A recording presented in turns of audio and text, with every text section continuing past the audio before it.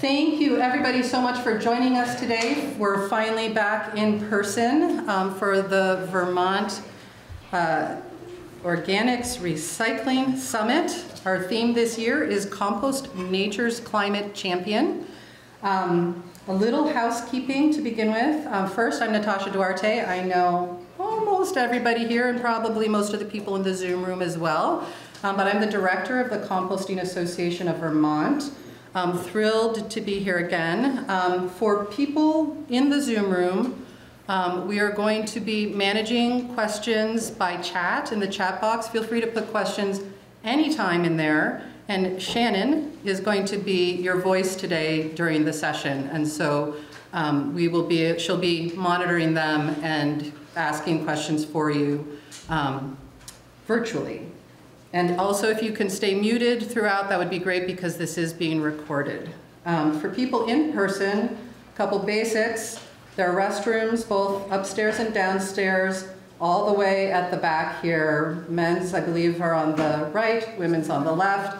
There are also water fountains with water bottle fillers. If you did not bring your own water bottle, there are cups here, so help yourself if you need that. We didn't bring water here in the room. There's coffee and food. Orca Media is here. If you were assuming this is an open meeting, but if someone really does not want to be on camera, or there's also going to be photographs taken throughout the day, please come and see me and let me know, just so we can respect your preferences there. Let's see. I also want to just quickly call attention to the fact that this is the kickoff week for this is a kickoff event for International Compost Awareness Week, which starts this coming Sunday. And Dr. Debnair, who is here, her compost ecology class does these great International Compost Awareness Week posters every year. And so for folks in the Zoom room, you can go to compostingvermont.com/VORS, V-O-R-S, and there's a whole gallery of all the photos, along with an explanation for the students' inspiration for creating them. And then for those of you in the room, they are up around the room, so as you have time or want to wander around during lunch or break time, you can take some time to check those out. So that's a really neat collaboration that the Composting Association of Vermont has had with Deb and her UVM class, so thank you for that. I would like to also just let folks know that there are a lot of folks from the Agency of Natural Resources in the room, if you want to just wave. Folks on Zoom can't see that, but for folks here, they also have a table just outside as you go out to the left. Feel free to stop in and say hello, check out the materials they have available. And then we also have a number of my board of directors for the Composting Association of Vermont in the room. And if you all can raise your hands and wave. And there is a CAV table just outside, and so feel free to introduce yourselves if you don't know us, or if you have any questions, track us down. And with that, let's see, I am going to pass it over, well here, let me just, I think I have, oops, sorry. I'd like to give a huge thank to all of our sponsors. I can't believe I almost forgot to say that, but thank you to everybody who has made this possible. We have 8 of you downstairs exhibiting. There are links on the website to check out their information in more detail for folks online. And Eco Products and Prohibition Pig are sponsoring an after event at Prohibition Pig Brewery. So if any of you in the room are participating in that, you should have drink tickets good for beer, wine, and non-alcoholic beverages in the back of your name tag. If you are on the fence about going, we have some extra tickets, so come see me. We have space if you'd like to come along. You're very welcome. And then just a quick look at today's program. The block part in red is what is being held as hybrid. And then we'll move into lunch, and then we have 3 great concurrent sessions. And then we'll be coming back for an afternoon plenary. All right, and now with that, Dan, I'm going to stop sharing my screen and invite Dan Goosen, President of the CAV Board of Directors, to come and give a welcome.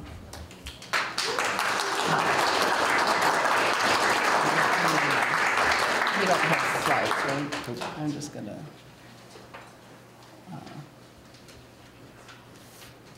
Oops, well I can't, apparently I can't move that.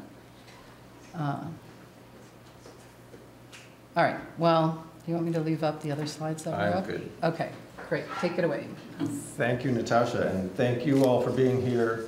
It is very exciting to have everybody in person, as Natasha already said, but we've been doing this for a long time. This is the 18th annual, and it's probably 4 years since we've done it in person like this, and so we're really, really happy to be back.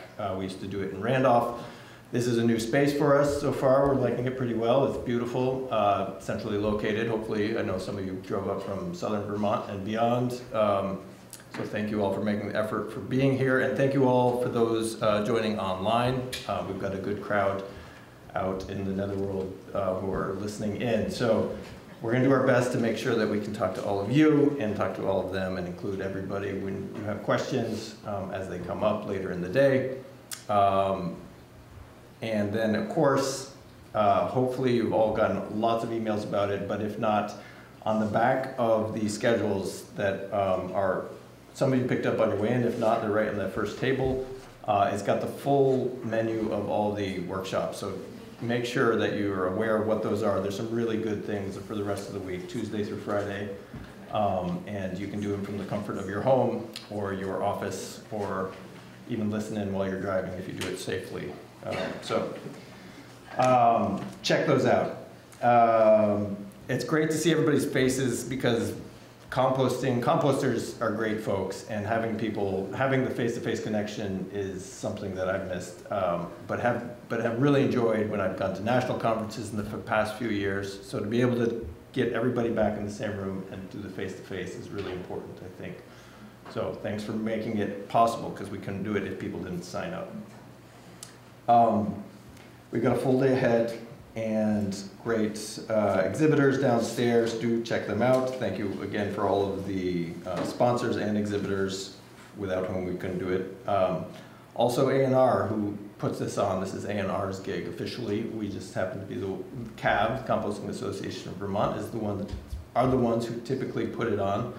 But big thanks to A&R, the CAV board, lots of members here, and some who are not here, volunteers, and the crew at the Sally Fox Conference Center for letting us use this space, and A&R for arranging that. It's been a huge help. And last but not least, I want to thank Natasha, because she is an amazing executive director and has been for quite a few years, and really is the charge that leads the way on all the projects that CAB does and undertakes. It's a huge amount of work. VORS is a big piece of it, but we do a lot of programmatic work. And if you get a chance to chat with any of the board members, we'd love to tell you about some of the other things that go on throughout the rest of the year. But Natasha really is the person who makes it all happen. So thank you. Huge thank you.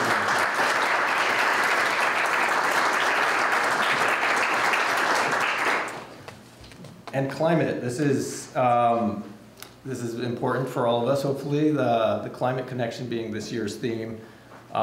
It's kind of always been a part of what we think about, those of us who do composting. I run Green Mountain Compost, I forgot to mention that, but we really love the work that we do, I think, in general, and feel good about it. But I think it's only in the last number of years that it's getting more mainstream in terms of people's making that connection between global warming and the climate and what composting is.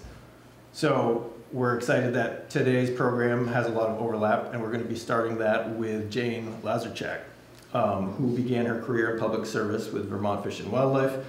Throughout her 15 years with the department, Jane served in various roles, most recently as the Public Lands Section Chief, where she conserved more than 10,000 acres of public land and oversaw public land management for the department. In early 2020, Jane stepped into a new role working as the director of the Global Warming Solutions Act, or GWSA. As the director, Jane works closely with the Climate Council to stand up Vermont's initial climate action plan in December of '21. The plan speaks to how the state will cut out our emissions while investing in our rural communities to adapt to climate change, build resilience, and enhance the sequestration of our working and natural lands. As Vermont now stands up a Climate Action Office, Jane directly oversees the policies, programs, and tools needed to implement climate mitigation, adaptation, and resilience strategies. Jane has a Master of Science from the Ecological Planning Program at UVM. So without further ado, please welcome Jane.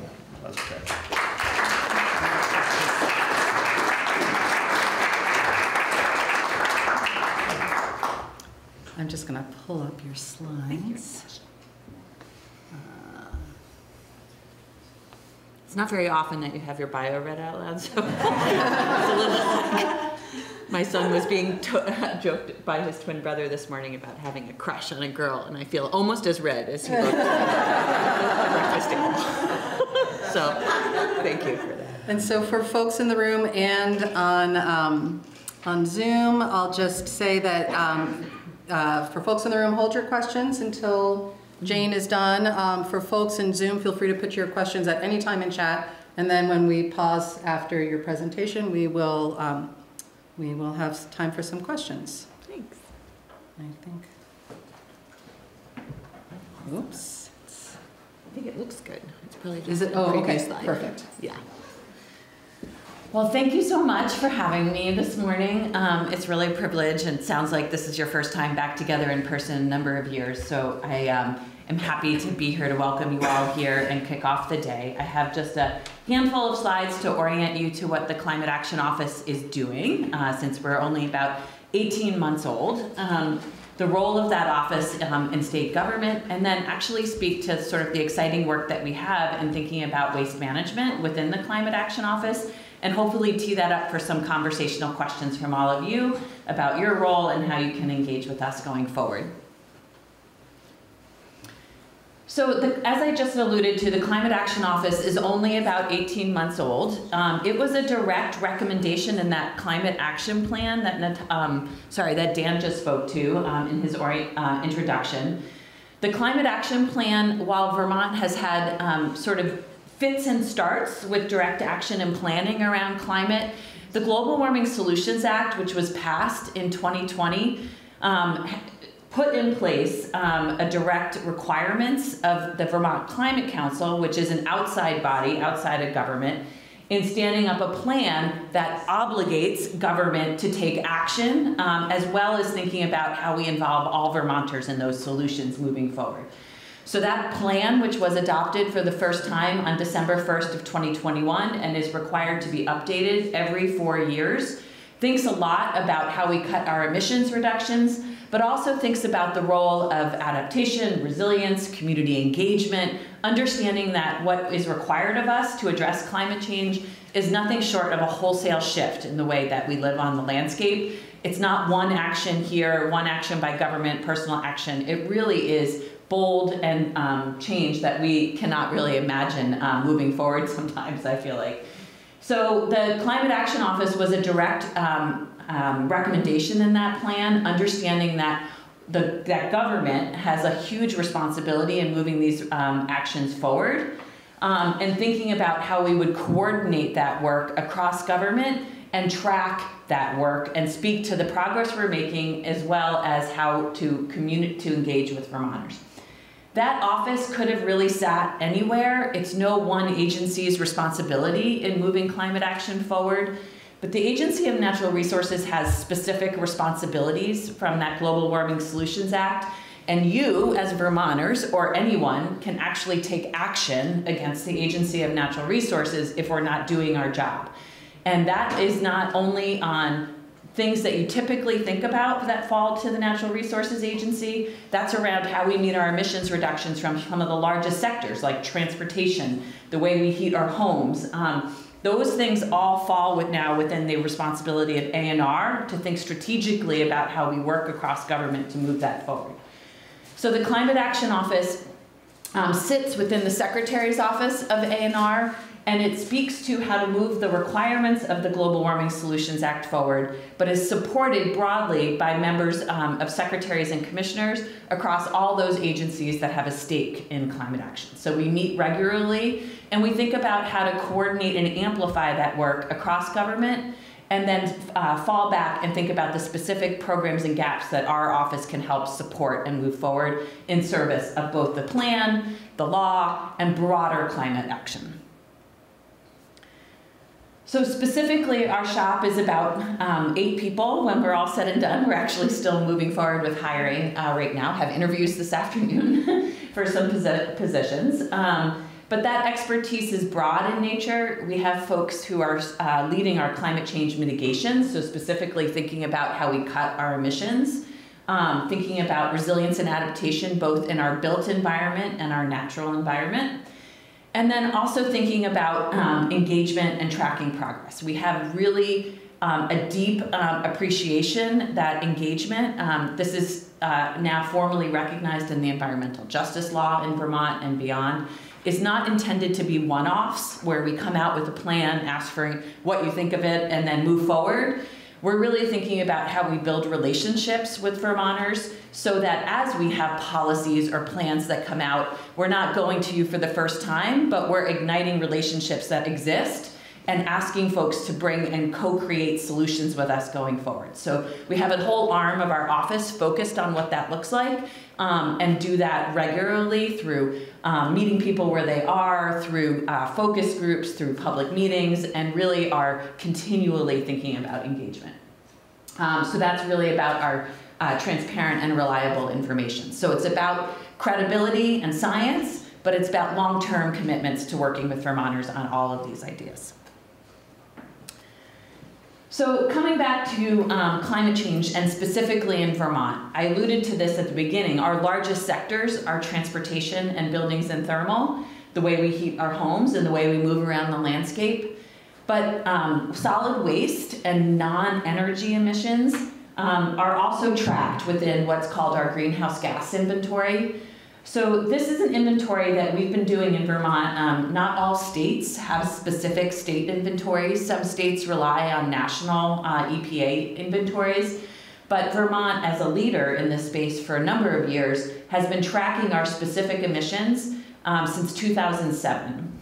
This is now the legal backstop to the law that was passed in 2020 and is what will hold us accountable to meeting our emissions reductions. So this inventory is produced annually. It's produced about 2.5 years past the calendar year because of holdups in some of the data that we get nationally. But it shows you on the left side what we've actually inventoried and accounted and published. And then on the right side, it shows you in that grayed out area where we're required to go based on the law. So these were goals that Vermont had on the books for almost 2 decades, but we weren't making significant progress, and hence the law. So this is really where that statutory requirement now comes in, the first of which is actually at the end of this year. So we are required by January 1st of 2025 to cut our emissions 26% below 2005 levels. Conveniently, 2005 was actually our peak year for emissions. I'm not sure what was happening in 2005, but our emissions were the highest then. So cutting them, we have reasonable confidence to think we're going to meet that emissions reductions target. But where we're not on track yet is 2030, where we're essentially in line with the Paris Climate Agreement to cut our emissions in half, which is about 40% below 1990 levels.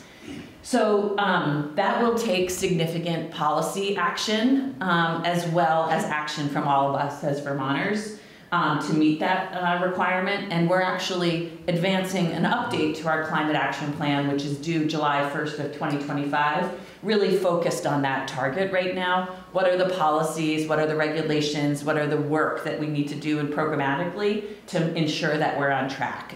The Affordable Heat Act last year, which was around how we heat our homes and buildings, is poised to help us do it for buildings and thermal.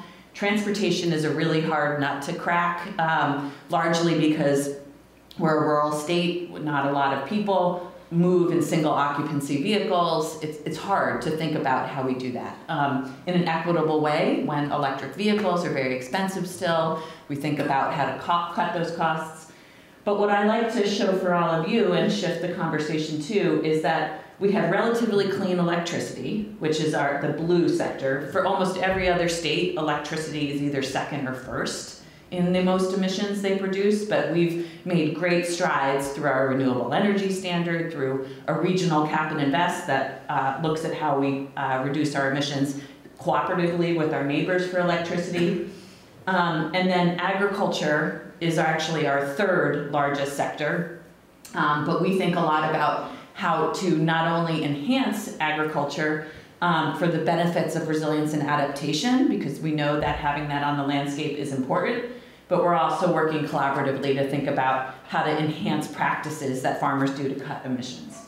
So finally, waste management is this teeny little gray line at the bottom, but really important, right? Because the way our law is written is actually no one sector can carry the burden of cutting emissions for all the other sectors. Proportionally, we're thinking about solutions to cut our emissions across all these sectors. So really thinking equitably about the burden and opportunity for sectors to clean up.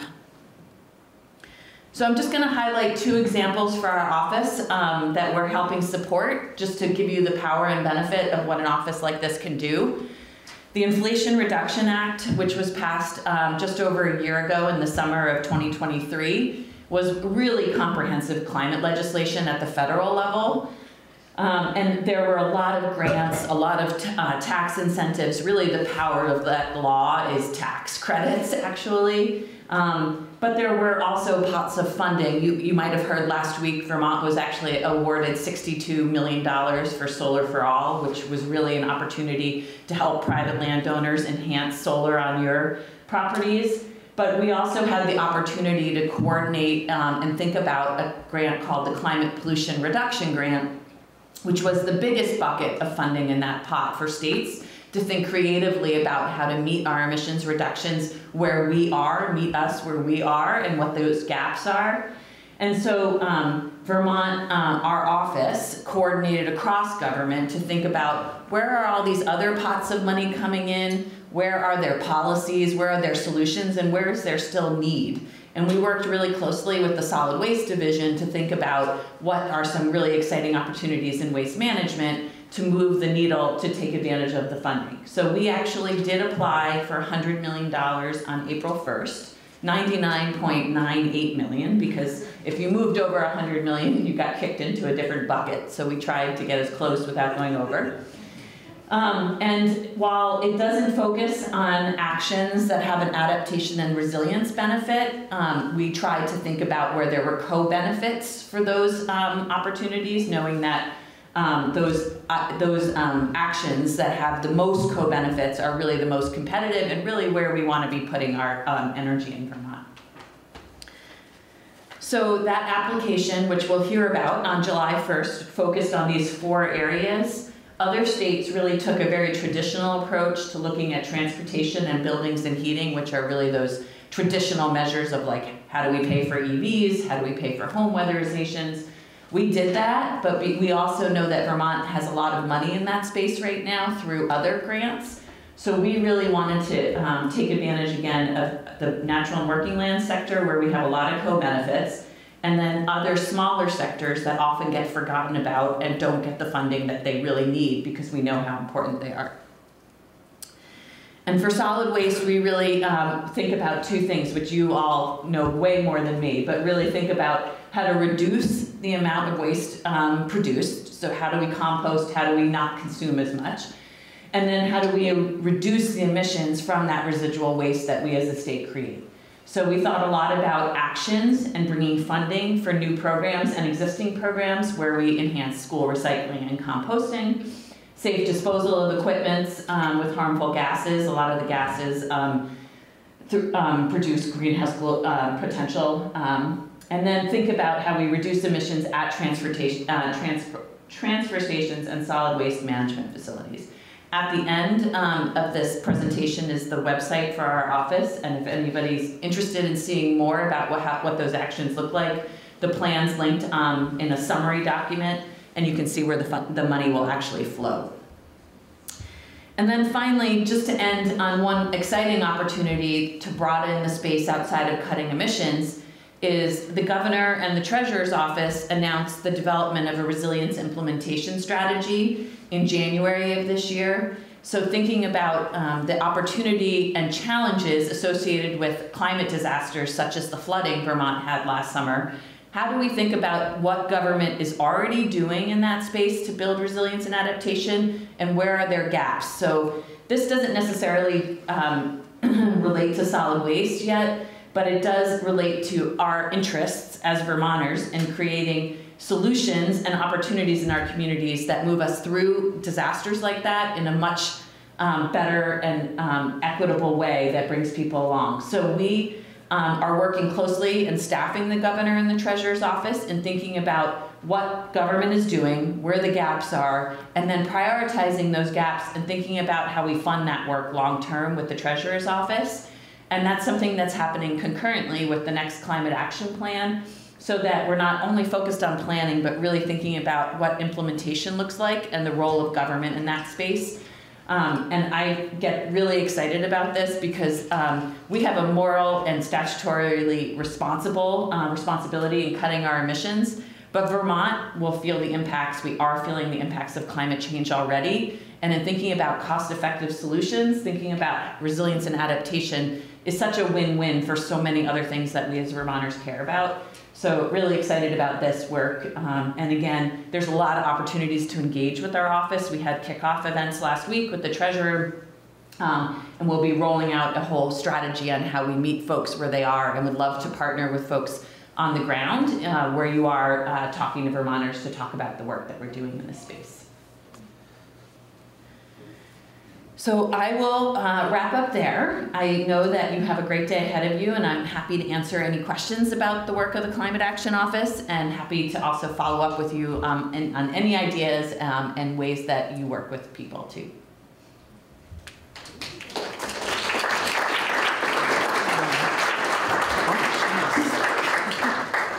Thank you.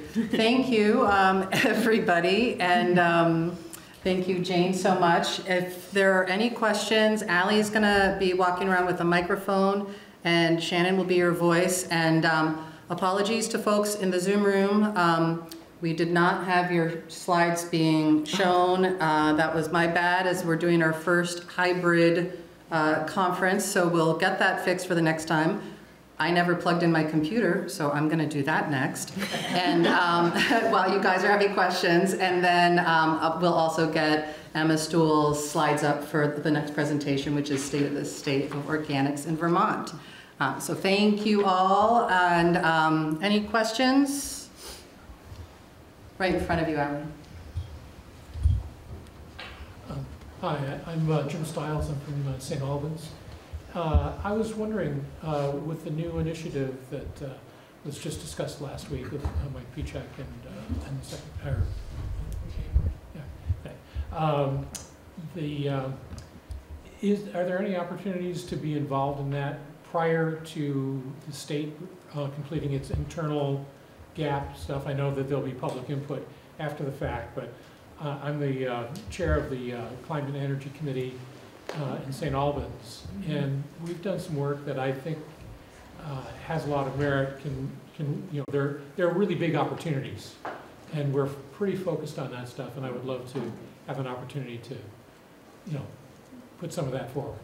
Yeah, that's great. The resilience implementation strategy has been very focused on the role of government, understanding that government is only a large piece, but not the only way to think about how to build resilience and adaptation, especially coming off the floods last summer. Most of the communities that were able to rebound or move projects forward are ones that have really amazing social fabrics, have energy and action networks, have community members engaged. So there are other opportunities that we're thinking about how to bring voices in collectively around that space, especially around thinking about the specific response to the floods, as well as spending and financing all of these initiatives. And the treasurer is actually rolling out a private public interface dialogue and discourse. So there will be more opportunities moving forward, and I will look to share that with folks to make them public. So thanks for that question, Jim.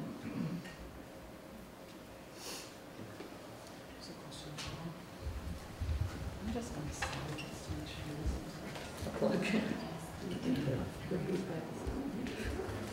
Thanks, Jane. Thanks, Jane. I got to attend the New York State Summit, similar to VORS, a couple weeks ago, and one of the things I learned there is New York has I believe it's through an executive order, but a lead by example on sustainability and climate change. I didn't know if there was any comparable effort here in Vermont, because it seems like a good way to engage state agencies that normally don't have climate goals as top of mind. That's a great question, thanks. So, so we work very closely with New York and other states, and those lead by example initiatives are championed through our role and membership in the U.S. Climate Alliance. And so for folks who don't know, the U.S. Climate Alliance was an alliance of governors who came together after Trump pulled out of the Paris Climate Agreement, and many states stood up and said, well, we collectively are still going to move forward with these requirements of the Paris Climate Agreement. And Governor Scott was one of the founding governors to sign on to that in 2017. And that initiative often asks states to step up and make commitments to demonstrate and lead by example in just broadly in climate. And so lead by example, for folks who don't know what that is saying, is it's essentially saying that government will model much of the work that's needed to happen and hope that others will come along. At the time, Governor Scott, we didn't have capacity nor interest to sign on to that collectively. That is not to say that we're not doing many of those things. Building and General Services has tons of amazing programs in thinking about fleet management, electrification of state buildings. It's just that sometimes it is harder for small states to do the same kind of like modeling and leadership that larger states have, just because of capacity, not because we're not doing the good work. But yeah, New York is an exceptional partner next door, and we certainly work closely with them on those ideas and solutions, but didn't formally adopt a lead by example policy.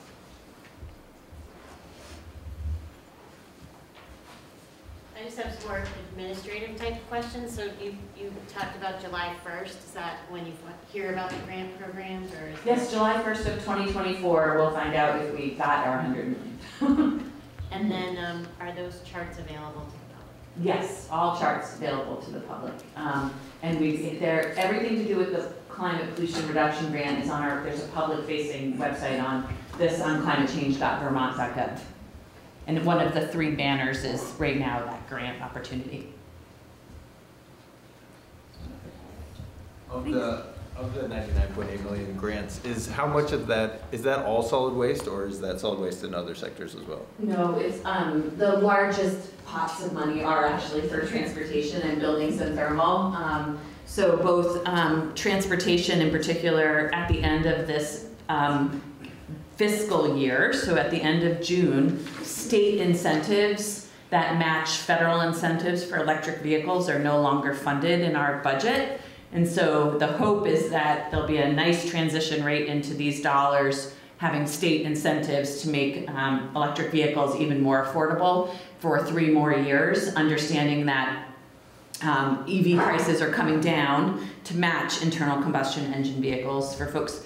ICE vehicles is what people call them, but the price is not competitive yet, so we're still trying to incentivize people buying them as much as possible. And then in the buildings and thermal sector, there's a lot of funding for low-income Vermonters to weatherize their homes, but we put a lot of money in understanding that the rate of weatherization we need to incentivize moderate-income Vermonters in making those upgrades to your homes as well.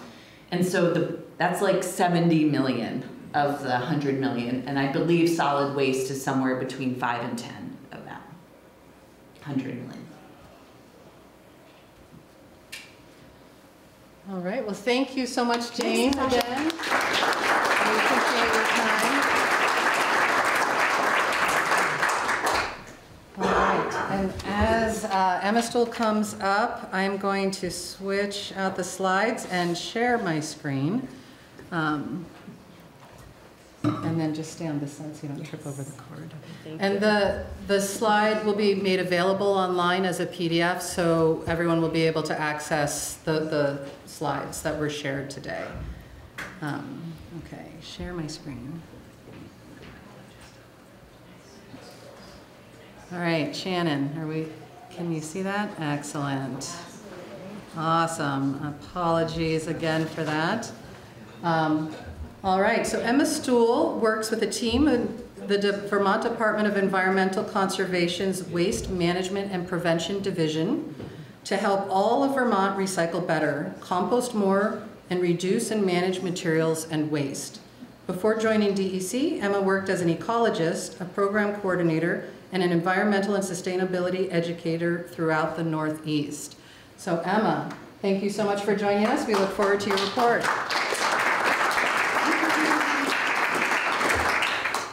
Good morning, everyone. Can you hear me okay? Nodding. Okay, just tell me if I need to get louder or if I'm being too loud. Get excited sometimes. So I am so excited to be here with y'all in person and online. Really exciting day. And I am going to be telling you about some of the things that have happened in Vermont this past year in the world of the organics, some of the successes and the challenges, and also we're going to look at some of what's coming in the next year. And as you can imagine, I'm not going to be able to cover everything that's happening, so there's great chances to learn about more projects in the program the rest of the week. But if we have time in the Q&A, also if folks want to just share a sentence or two with all of us about something else that happened in the world of organics last year or that's upcoming in the year ahead, I will invite you to do that to help this be a bit more comprehensive. And let's see, I think that will, start us off. So before I really get into it though, I do just want to make a plug for the second annual Scrap Food Waste Challenge starting September 9th. And Alyssa and some other folks from our department are running it. It's a fun, self-directed challenge that helps folks figure out what food they're wasting in their lives, because we all waste food, and then helps folks figure out how to waste less, because wasting less food is a climate solution in a way that we can all take action every day.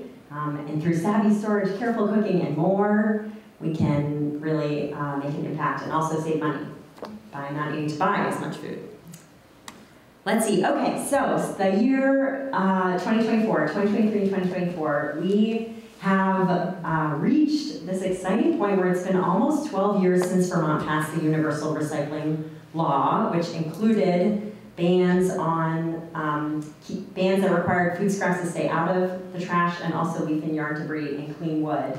And it's been almost 10 years since Vermont's largest food producers like hospitals, universities, have had to keep their food scraps out of the trash. And then the law rolled down and required smaller and smaller producers of food scraps like big restaurants and then medium restaurants to keep their food scraps out of the trash. And now food scraps have been banned for all of us across the state for almost 4 years. So just wanted to start with this because I feel like we can disagree, but I feel like we have passed the brand new stage.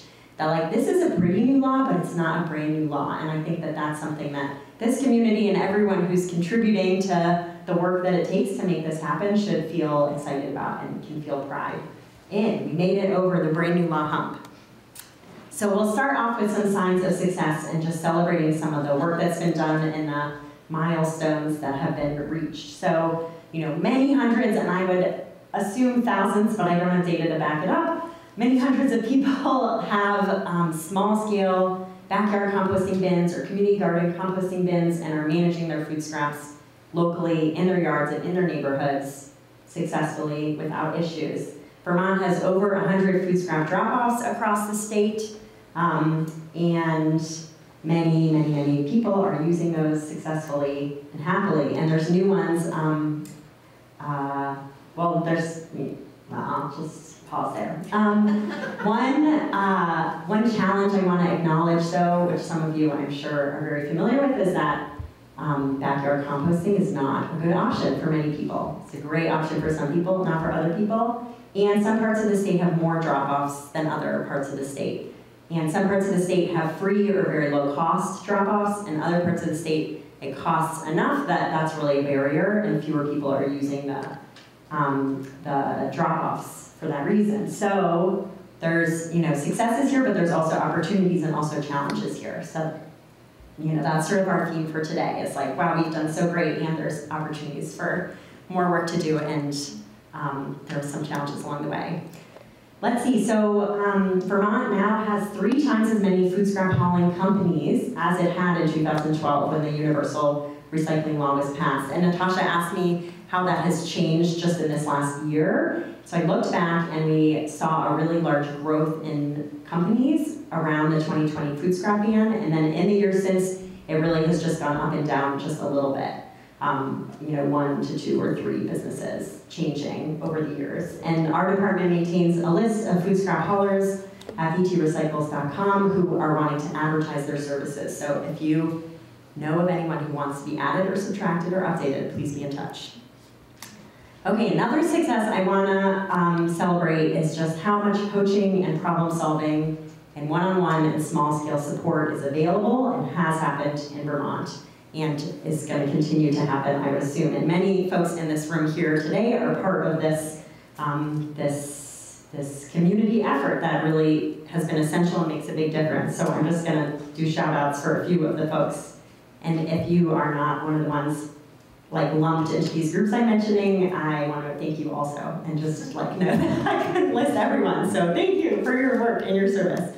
Okay, so Vermont's solid waste management entities have played a big part in this. Every town in the state has obligations, solid waste obligations they have to fulfill. Many towns have teamed up together to fulfill those obligations regionally, and these SWMEs, solid waste management entities, provide information and assistance. Some of them sell discounted or at-cost composting bins in their communities, provide free backyard composting workshops. Some of them offer grants in their communities, and several of them also run facilities, and some of them are here today if you'd like to ask more about their programs. So they're playing a large role in their communities, and part of the work that the SWMEs do and our department also does is doing outreach to businesses in schools. So there's a lot of effort into getting the message out to residents across the state, but there's also a lot of effort every year in getting information and also systems set up at larger producers of food scraps like the businesses and schools.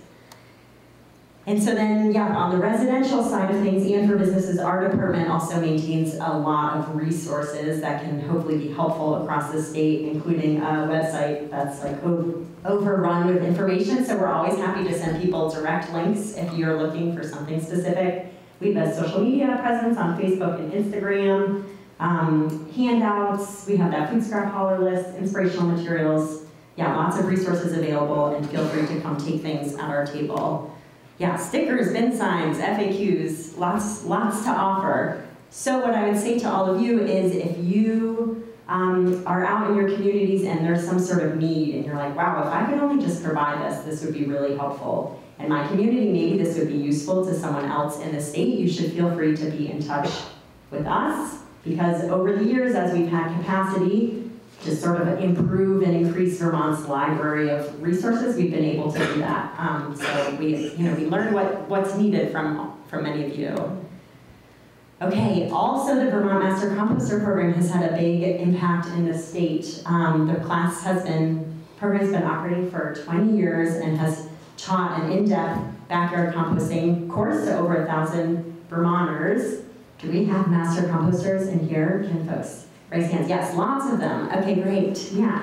And so the program has a class, and then there's also a volunteer component where some of the students commit to serving in their communities a certain number of hours each year and doing projects or providing assistance in their communities. And just to give you a snapshot of the impact, in 2022, there were 85 volunteers registered, and of that, 37 of them reported about 730 hours of service and reaching over 1,000 people directly, and then through newsletters and other social media and other not in person-to-person contacts, reaching another 19,000 people. So this is yeah, just a great support system for our communities. You know, these volunteers are providing boots on the ground work to like actually make compost happen, and they're also getting people the support and information they need to do their own composting.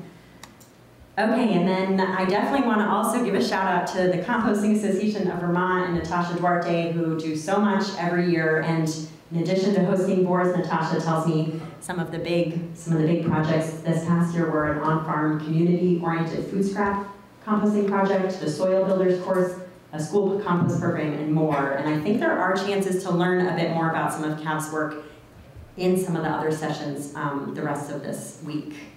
So CAV is kind of a good transition point to switch from thinking about, you know, how do residents keep their food scraps out of the trash, to thinking about the facilities that are managing large quantities of food scraps and what's happening in their worlds, because CAV supports, you know, the really small scale composting and also these larger facilities. So one, you know, update in the world of large facilities is that the Agency of Agriculture and Food and Markets has taken over the regulation for larger on-farm composting operations. So we've updated our map of larger composting facilities and operations in the state, and it's on our website for folks who, you know, want to look at it more closely. But you can see we have a lot of larger composting operations in the state, and similar to the small scale, you can see certain parts of the state have more options than others.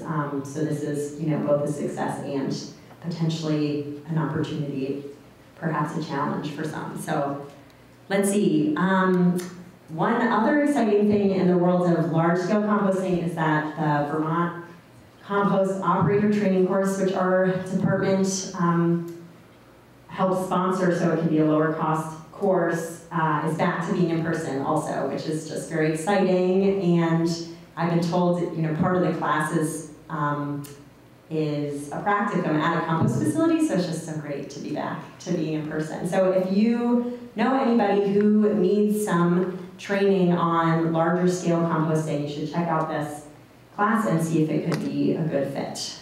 And it's an annual course. And then our department, also to support the larger scale composting world, offers free compost technical assistance. And this can be for compost facilities or on-farm compost facilities, but also if there's a school or a transfer station or some other entity that's managing a larger amount of food scraps on site, they might be eligible for this program. So this past year, 8 compost sites received about 100 hours of technical assistance, free no-cost assistance through this program. So if you know somebody who needs assistance, you can be in touch with Benjamin Dockoff at Vermont.gov to see if it's a good fit.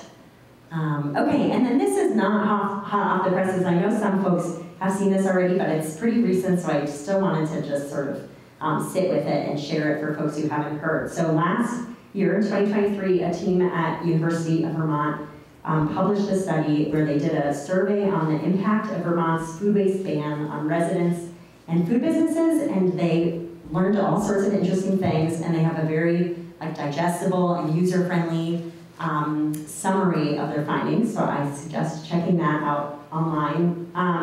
But 2 takeaways from it for me were that they found that 85% of Vermonters are composting in some way or another, and that 61% feel a moral obligation to keep food scraps out of the trash. So I know I said it's not a brand new law, but 4 years is actually very recent, and composting was totally new for many people in the state at that point. You know, not for many people have been doing it for decades, but it was totally new for many people in the state. So I think 85% of folks composting in some way or another is something to celebrate and to feel some momentum from there. And then the moral obligation, you know, is more motivating. So saying like, okay, more than half of our community is reporting that they have this sort of deeper motivation to keep the food scraps out, and they understand why it matters to keep their food scraps out of the trash. I think that's something to, feel some momentum from and feel some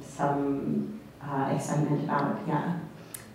Okay, so a nice little pump up before we talk about challenges. So, you know, the world is full of challenges and they create opportunities. So one challenge that many of you have probably heard about is that Vermont has been experiencing more bare human conflicts in recent years. And the understanding is that bears have been learning more that humans are a source of food and associating people with food and even like teaching their young that people are a source of food. So we as a whole state really have to keep, work hard and like keep working hard on making sure we're not feeding bears accidentally. And we learned somewhat recently that almost half, or maybe around half of the conflicts had to do with bears getting into trash. So I think like historically there sometimes was a sense of like bears get into trash, it just happens. But really what we need to do is say like, oh no, we need to make sure bears don't get into trash. And what we've learned in some other states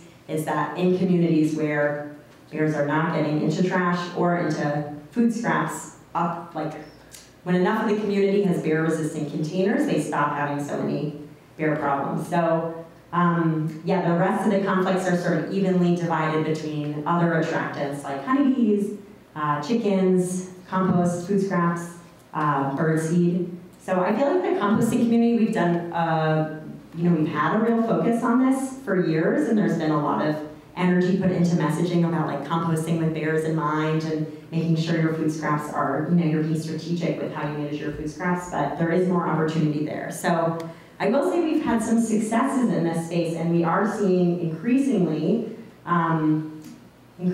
seeing folks making their trash and food scrap management systems bear resistant and more bear resistant, whether they're using bear resistant dumpsters or storing food scraps in like sturdy metal and wood containers or protecting them with electric fencing. As more and more of our materials are stored securely, that will just help us move along. So, and I think this one on the bottom right is really great for folks who are compost educators out in their community. So somebody had bees already, and so they had an electric fence, and so then they just were like, oh, I'll just do my composting inside that electric fence, which is just so great. And if anybody, I'll pause. So yeah, I'd like to just recruit all of you here today. If you're not already spreading the message about this, if you feel comfortable joining the community of people who are just sort of encouraging managing food scraps and compost and trash with bears in mind, to join the norming that needs to happen in our state to shift us in that direction. So if you need tips or you want to send anybody to tips, our Dirt on Compost booklet, which is at the table and also available at vtrecycles.com on the food scraps webpage, has the last 2 pages are just simple tips for backyard composting systems and small-scale composting systems. And then if you're out talking to anyone who has carts that they're pulling, or carts for collecting trash or food scraps, we also have a tip sheet that's focused on protecting those carts from bears. And many of these tips are also sort of simple. Some of them take more effort, but some of them are pretty simple things. So you can look through it, sort of use it as a menu to try and just improve your system. Okay, thank you for joining the bear prevention journey. Okay, another challenge that I imagine many of you are familiar with is contamination, and especially plastic ending up in food scraps or in compost. So a lot of work has been done in this space, and there's more work to be done and more work coming. So our department, for like the residents and general public, did a media campaign a few years ago trying to promote the message that yes, it does matter if there's plastic in your food scraps, and yes, you really should care about taking those produce stickers off. And then there's a bunch of initiatives at sort of a larger scale. So for the facilities, compost facilities that DEC regulates, they each have facility management plans, and when they get recertified, they often update their facility management plans. So in this upcoming round of recertifications, the facilities are going to be adding protocols to audit loads for contamination. So this could look a lot of different ways, but for example, a facility might say, we're going to audit loads every so often, and we will decide what level of contamination we can manage through these various means. And if they're more contaminated than this, we'll provide education, and we even could have the option to charge fees or even refuse loads that are too contaminated. And there will be some steps about needing to contact DEC in those cases so that DEC and or the compost facility provide education and are able to fix the problem. Because the producers of food scraps are the ones that are putting in the contamination, so we really just like all have to be connected and work together to work through this. So as part of all this, DEC is going to be updating and creating some new guidance. So you can stay tuned on that if that's your world or if you're interested. And then also in 2022, the legislature passed Act 170, an act relating to the regulation of depackaging facilities, and a stakeholder group met and produced a report with recommendations. And then this past year, DEC also provided a report to the legislature that included answering some specific questions and providing specific information. And then as part of this also, DEC is going to be releasing a guidance and policy soon, I've been told, on the source separation of organics. And it did get delayed by the flood, so I know some folks are wondering when it's coming, and I've been told it is coming soon. So another piece is that a pollution prevention study is happening right now, which I'll talk about in a minute. And then the next step is that DEC is going to be going through the rulemaking process for food waste management facilities, including depackagers. So you can stay tuned on that, and there will be ways to chime in and participate in that process. So the pollution prevention study is in partnership with the EPA, and it has two parts. One part is working with Vermont food and beverage manufacturers and developing ways to reduce PFAS and microplastics in their processes.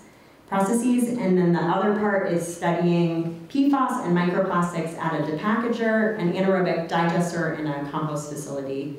And looking and investigating, is there PFAS and or microplastic pollution in these settings, beyond the baseline of what is out in the world, unfortunately. And then if there is, working to reduce that pollution. So one challenge for this study that the team is working through is that there's not a standard way currently to sample and analyze microplastics in organics, whether that's a high organic slurry from an anaerobic digester or in other organic materials. So stay tuned, the journey continues. They're working on this and on working towards the goals of this study. Okay, so those are some of the big challenges of the past and the future. I know many of you will be working on those this upcoming year. So we're gonna just wrap up our journey by looking at the data and saying, okay, so we know all these good things are happening, we know there's some challenges, but like, are food scraps staying out of the trash? What's happening in Vermont? So we can look at this from two sides. One side is we can say, what's in the trash and what can we learn from that? So every 5 years, our department hires specialists to come to Vermont and to sample our trash across the state and over a few times of the year, and to use what they find in the sampling to estimate what is in our trash across the state. So it's like a snapshot. What happened this past year? And 2023 was the year, so the sampling happened, and we're pretty close to having a final report. So if you are someone who wants to dive deep into the final report, it will be coming, I think, like in the next 2 months, maybe is my estimate.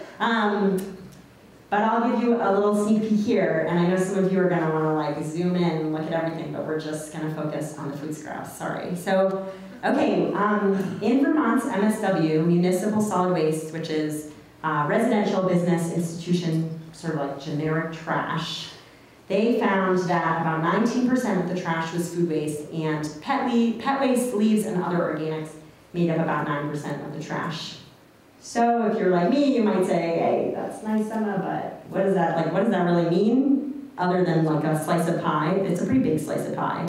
So we can look at that a few different ways. So one is to think about tonnage. So that is going to bring us to an estimate of about 70,000 tons of food scraps that were landfilled in 2023. And if we think about the greenhouse gas impacts of those food scraps ending up in the landfill, where anaerobic microbes do break them down a little bit and release methane, if we had been able to get those food scraps out of the trash and manage them in another way, it would have reduced greenhouse gas emissions as much as taking 9,000 vehicles off the road. So my takeaway is that's a lot of food scraps still going in the trash, and there's a lot of opportunity there to get some climate action, to get some greenhouse benefits via the work of getting those food scraps out of the trash. So compared to 5 years ago, the 2018 study, that 70,000 though is 10,500 tons fewer food scraps landfilled. So that's kind of exciting. So the benefit of getting that, over 10,000 food scraps out of the trash is equivalent to removing about 1,500 passenger vehicles from the road every year. So what I take from it, and you can take different things, is like, okay, there's still a lot of food scraps going into the trash, and wow, it looks like we made a pretty big dent. And this law is not brand new, but it is still pretty new, and we know there's more work to do, but like all of our efforts have made a big difference. And it's a difference that's persisting every year. So that's looking at the trash. So the other side of the equation is a little more complicated. We can look at what we know about how food scraps are being diverted from the trash. And diversion is the materials management jargon for not managed in a way other than the trash. And the data here is more complicated. So DEC does collect data from regulated compost facilities, so the ones that DEC regulates, from regulated drop-offs, transfer stations, etc. We have a partial estimate about the food residuals that are managed through anaerobic digestion. And every year the Vermont Food Bank gives us an estimate of the food donations that they've received that they consider to be rescued food. So food that before the universal recycling law went into effect and grocery stores had to start keeping their food and food scraps out of trash, that food was going in the trash. And then since the universal recycling law, folks have been donating it. So they give us an estimate of that. And then we do have I would say like a useful but rough estimate of the backyard composting that's happening in the state. We did a survey as part of this most recent waste composition study and one in the year one before. And I think it's like a very useful ballpark estimate, but there are some assumptions built into it. So I'd say take it with a grain of salt there, because I compost in not me, but someone might compost in their backyard, but maybe they don't in the winter, or maybe somebody composts whenever they're home, but they're not composting their food scraps at work, or examples. So there's just a bunch of assumptions built in to try and figure out like how do we think about the many ways humans engage. Okay, so what we're missing here though is a lot. We don't have data for the food scraps managed through on-farm composting, or through animal feeding, or through other smaller compost sites that aren't these big regulated facilities, or through other food rescue that is happening directly, not through the Vermont Food Bank. So just what I'm gonna tell you, just keep in mind the whole time, like there's actually more food diversion happening than this. That said, we can look at what we do know. So it takes a lot of time to collect all the data and to sort through it and to quality check it. So 2022 is our most recent year, but you can see pretty excitingly that this matches what we're seeing on the trash side of things, that there is a lot more diversion happening of food scraps. And it'll be interesting to see what comes next year. And let's see, also as part of the waste composition study, the contractors did a food scrap hauler survey, so thank you if any of you talked to them. And they were not able to talk to everybody, but from their research, they are estimating that at least another 5,000 tons of organics are being diverted every year that aren't reporting to us through some way. So there's a lot of diversion happening also. So what do you do with this? If we put it together and we add up the diversion we know about and the disposal that we know about, we can think about a recovery rate, like what's getting recovered of what's out there. And this is part of the waste composition study also, and in that study we actually present a range because a bunch of these things are estimates, so it's not so clean as to say 54%. But to make your lives easier today, for this 1 minute, we're going to look at the diversion being about 54% and the disposal being about 46% when we think about food residuals and food scraps. But as I said before, it's actually better than this. We just don't know how much better. So you were probably sitting there saying, okay, like what are my key takeaways? So this just brings us back, I think, to the theme from the beginning, which was that we've made a lot of progress and there's a lot to be proud of, and I think there's a lot of momentum to carry us forwards, and there's still opportunity for us to get more food scraps out of the trash. They're there, these opportunities are there. So with that, I just want to thank y'all for your work, whether it's really small scale or whether you're working at a big scale in your personal, professional lives. And yeah, I think one thing that is exciting about the composting and organics diversion spaces that it is such a space of collective action. So it's just really wonderful to be in community together with people who care about this and are motivated. And yeah, so just thank you. And I think we will have time for, yes, we do have time for a few questions. And then if we have time also, if people want to share just like, 1 to 2 sentences about other things that have happened in the past year or that are coming up in the year to come, we can do that too. Okay, thank you.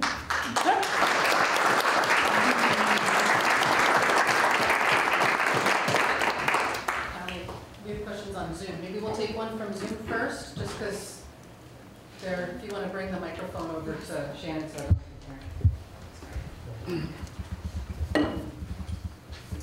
Thank you. So this first question from Zoom is regarding that 2023 waste composition study that you mentioned. Were you able to identify where a majority of the food scraps were coming from? Was it residential, industry, etc.? Okay, that is a good question, and the final report will have a breakdown of what materials are coming from a residential stream and what are coming from a commercial stream, and I don't remember it off the top of my head. My memory is it's like 40-60, but I can't remember which way it is. I'm looking at Alyssa to see if she I think the food scrap though is really similar. Oh, okay. Okay, Alyssa's memory is that it's similar. We'll Yeah. have to check.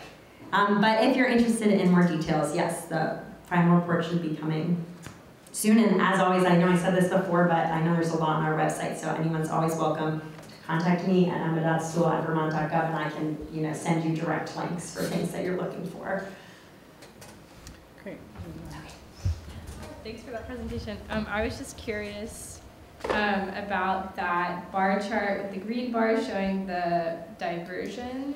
A few slides back, that one, yeah, you just passed it. One forward. Oh, one forward? And if you have any information on the breakdown among the different sectors of diversion, so like charitable food sector, or I guess food bank in your case.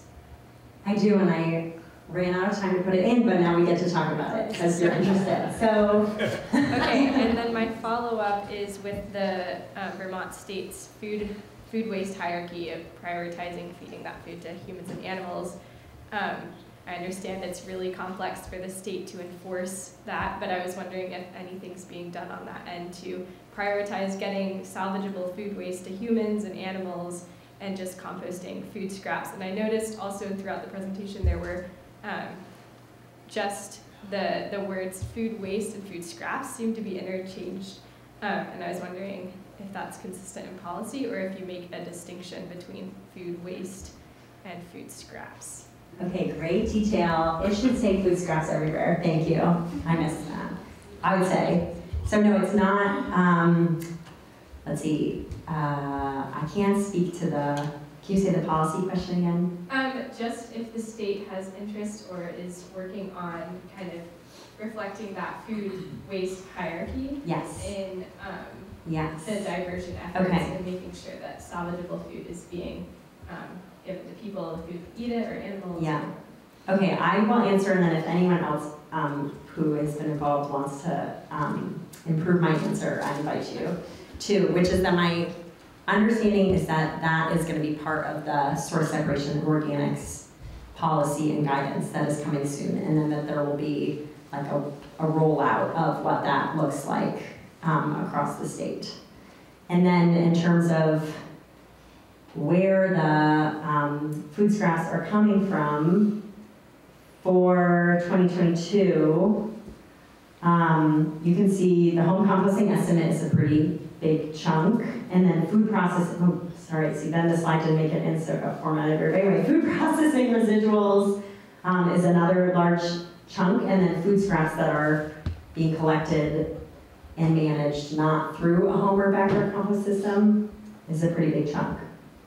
And then there's a small amount of depackaged, I mean not that small, it's pretty big, but relatively amount of depackaged food tons and food bank rescue also. And so then the food bank rescue, as I mentioned, is just from Vermont Food Bank, so there's some things that are missing from that. And then, as we've mentioned, also the on-farm composting and smaller on-site composting systems and animal feed are all missing from that. So we know, I mean, we know that animal feed can be really a huge piece of the puzzle, especially in certain parts of Vermont where it's really common for there, you know, to be a pig bucket and then also a food scrap bucket.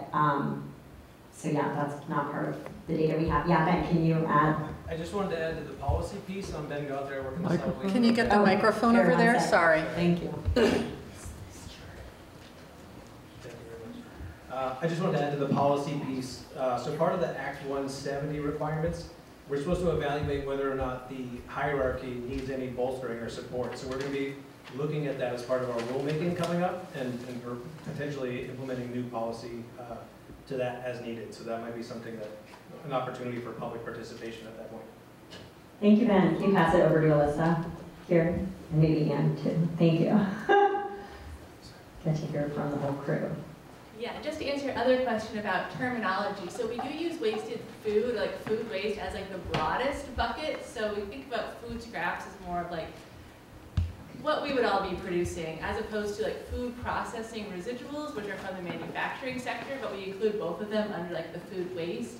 And then we've also, since the depackager started operating in 2021, we're also tracking the depackaged, so the packaged food that was then went through the depackager separate. So we have like those 3 buckets. And then the food bank rescue, even though that's not being wasted, it's being eaten, we still count it in diversion because we still have the data. And if you do have any more questions, feel free to email me about the data. And I'm just going to add to that, I'm Ann Bashore. I've also worked with this team in waste management and prevention, and I just want to say that, you know, right before COVID, we were all really focused on getting the word out and providing outreach and education about the universal recycling law and the priority for keeping food out of the landfill. So, you know, really prioritizing food donation and food rescue. And then COVID came and, you know, we kind of took a step back in all of our outreach. And I mean, luckily Vermont has a really robust group of folks that are really focused on feeding people. And so they kind of stepped in and did a lot of that. But we're just getting back to getting more out into the public. And so hopefully you'll see us more really encouraging the food donation part of the puzzle. And as you can see, waste is really complex. So thanks for hanging in there with us.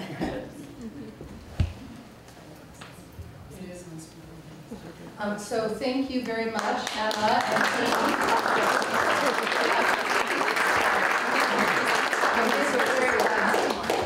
Thank you. I missed the very last part of that because we were just troubleshooting here for a minute. Get that off. I am going to invite Sally Brown, who is our keynote, to share her screen, and Dan Goosen to come up to introduce her. And then hopefully the speaker view and Zoom will figure out while that's happening. So don't mind me if I'm moving around behind here, and watch yourself on the cord. Yes. Okay, you have to enable me to share my screen. Oh, hang on one second. I'm going to have to unplug you and plug in the local mic for us to be able to hear Sally. I think. I can try it. Why are we separate? While that is happening, I just wanted to also thank Emma. That was a great overview of what's going on in the state. And there is a lot going on, but holy cow, 46, or was it 48% on the left side of that pie chart is a much bigger number than I realized. So there's a lot to be done out there. And I think it's going to take all of us. There's a lot of opportunity if we all work together with haulers, generators, regulators, policymakers, local municipalities. I think we all play a really important role in trying to figure out how to reduce that number further, those tons that are still going to the landfill and creating methane. And with that, there's going to be more and more challenges with contaminants. And those of us who take on compost, take on food scraps, food waste, and food processing residuals over the last many decades, it's been usually through folks who've been doing it voluntary until the last decade. So prior to that, there are people who've been doing it for decades, like 10, 20, 30 years, our bigger universities and schools, and they do it really well. And looking at compost quality in other states in the country, Vermont-made compost is really good stuff. And it's because we have that voluntary ethic of reducing landfill streams and keeping stuff out of the landfill and putting it to good use. So as we look to get to that extra percentage that is still going to the landfill, I think that's going to be our biggest challenge, is trying to make sure that the people who are participating in that all through the chain are doing the work required to make sure that the quality remains high and that the contamination doesn't overwhelm us. So we're all going to need to pitch in on that effort. All right, moving on, we are going to introduce Sally. Oh, there she is, look at that. So Sally Brown, for those of you who are unfamiliar, is a big name in the compost industry. Hopefully many of you are aware of BioCycle, which is the industry-leading publication. It's been around for a very long time. It is no longer in print as of a couple of years ago, but it still comes to your inbox regularly if you are signed up. If you are not, you should sign up. And every month, I believe it's well, maybe it's not quite every issue, but our regular feature in that is a column from Sally Brown. Dr. Sally Brown is a research associate professor in the School of Forest Resources at the University of Washington in Seattle, where it is 3 hours earlier than it is here. So thank you, Sally, for waking up early for this. And a fellow in the Soil Science Society of America. She was recently appointed to the USDA Committee on Urban and Innovative Agriculture and writes the Connections column for BioCycle, as I mentioned. Sally focuses on soil amendments, in situ remediation, and carbon sequestration. So perfect for our topic this week and this month and this year, with a focus on the climate connection. With her research partners... I can't hear anything. Uh-oh. Uh-oh. We can hear you. Hold on. You should, Sally, can you? Now I can hear. Okay. All right. Make some noise if you can, if it goes out again. But we're introducing you. We're almost there. Getting through your bio. You can stop, people. It's not that interesting. And Sally's also very humorous, which is good for us. But yes, I'm almost done. Let's see. ILSR, she helped with the Compost Climate Connections webinar series, which came out recently. You can still find online. And she co-authored CREF's publication, The Compost and Climate Connection, which is also available from the U.S. Composting Council. Authored dozens of published papers on the benefits of compost. And we are very happy that even though she's not able to join us in person this time, that we get to still share her face and her voice coming to us straight from Seattle. So without further ado, Dr. Sally Brown, thank you. Good morning, everybody, and thank you for having me, and thank you for letting me do it from my couch. I will say that I'm outside of Seattle in the mountains, but it has been snowing this morning, which is great in December, and not nearly as nice when it's almost May. So I'd much rather be inside now talking to you guys than outside gardening. I was first there in 2013. It was a great conference and a great visit, and I was a lot younger then. And I went back and I looked at the presentation. I thought, oh, I did a good job. Oh, wait, what else do I have to say? This is, you know, methane from landfilling food scraps. And here it is, deja vu all over again. I'm better now at making graphs, but this is from that presentation. And basically on a dry weight basis, I said that, boy, you get a lot of methane when you landfill food scraps. And what has happened since then? EPA pieces together from a range of studies, and in this last year said, you know what? You get a lot of methane when you landfill food scraps. Now, it's really wonderful that this is a figure from EPA, and it's really wonderful because when I started with this, EPA had landfill gas collection efficiency at 100% for the life of the landfill. We've made huge progress since then. There's more progress to be made. There have been studies recently that have real-time methane measurements from landfills, and by God, they do emit methane. But the fact that WARM model now explicitly connects landfilling food scraps with methane emissions, and that WARM says close to 60% of the methane emissions from landfills come from food scraps is critical. This is a real bit of progress. Now, since I was last here, there's been a lot of water under the bridge. This is a bad pun for something that I hope was much worse in the New York Times than in reality. But climate change has hit Vermont, and I'm really sorry about that. But on a wonderful note, and this was talked about by the last speaker, you passed the law in 2012, long before EPA put pieces together, went into effect in 2020. This is from BioCycle. Congratulations. It's fabulous. And I have to get a bad Star Trek reference in here.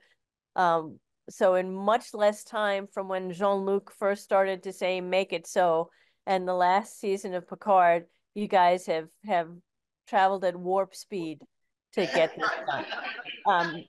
Sorry, but couldn't help it. And based on a study at a University of Vermont,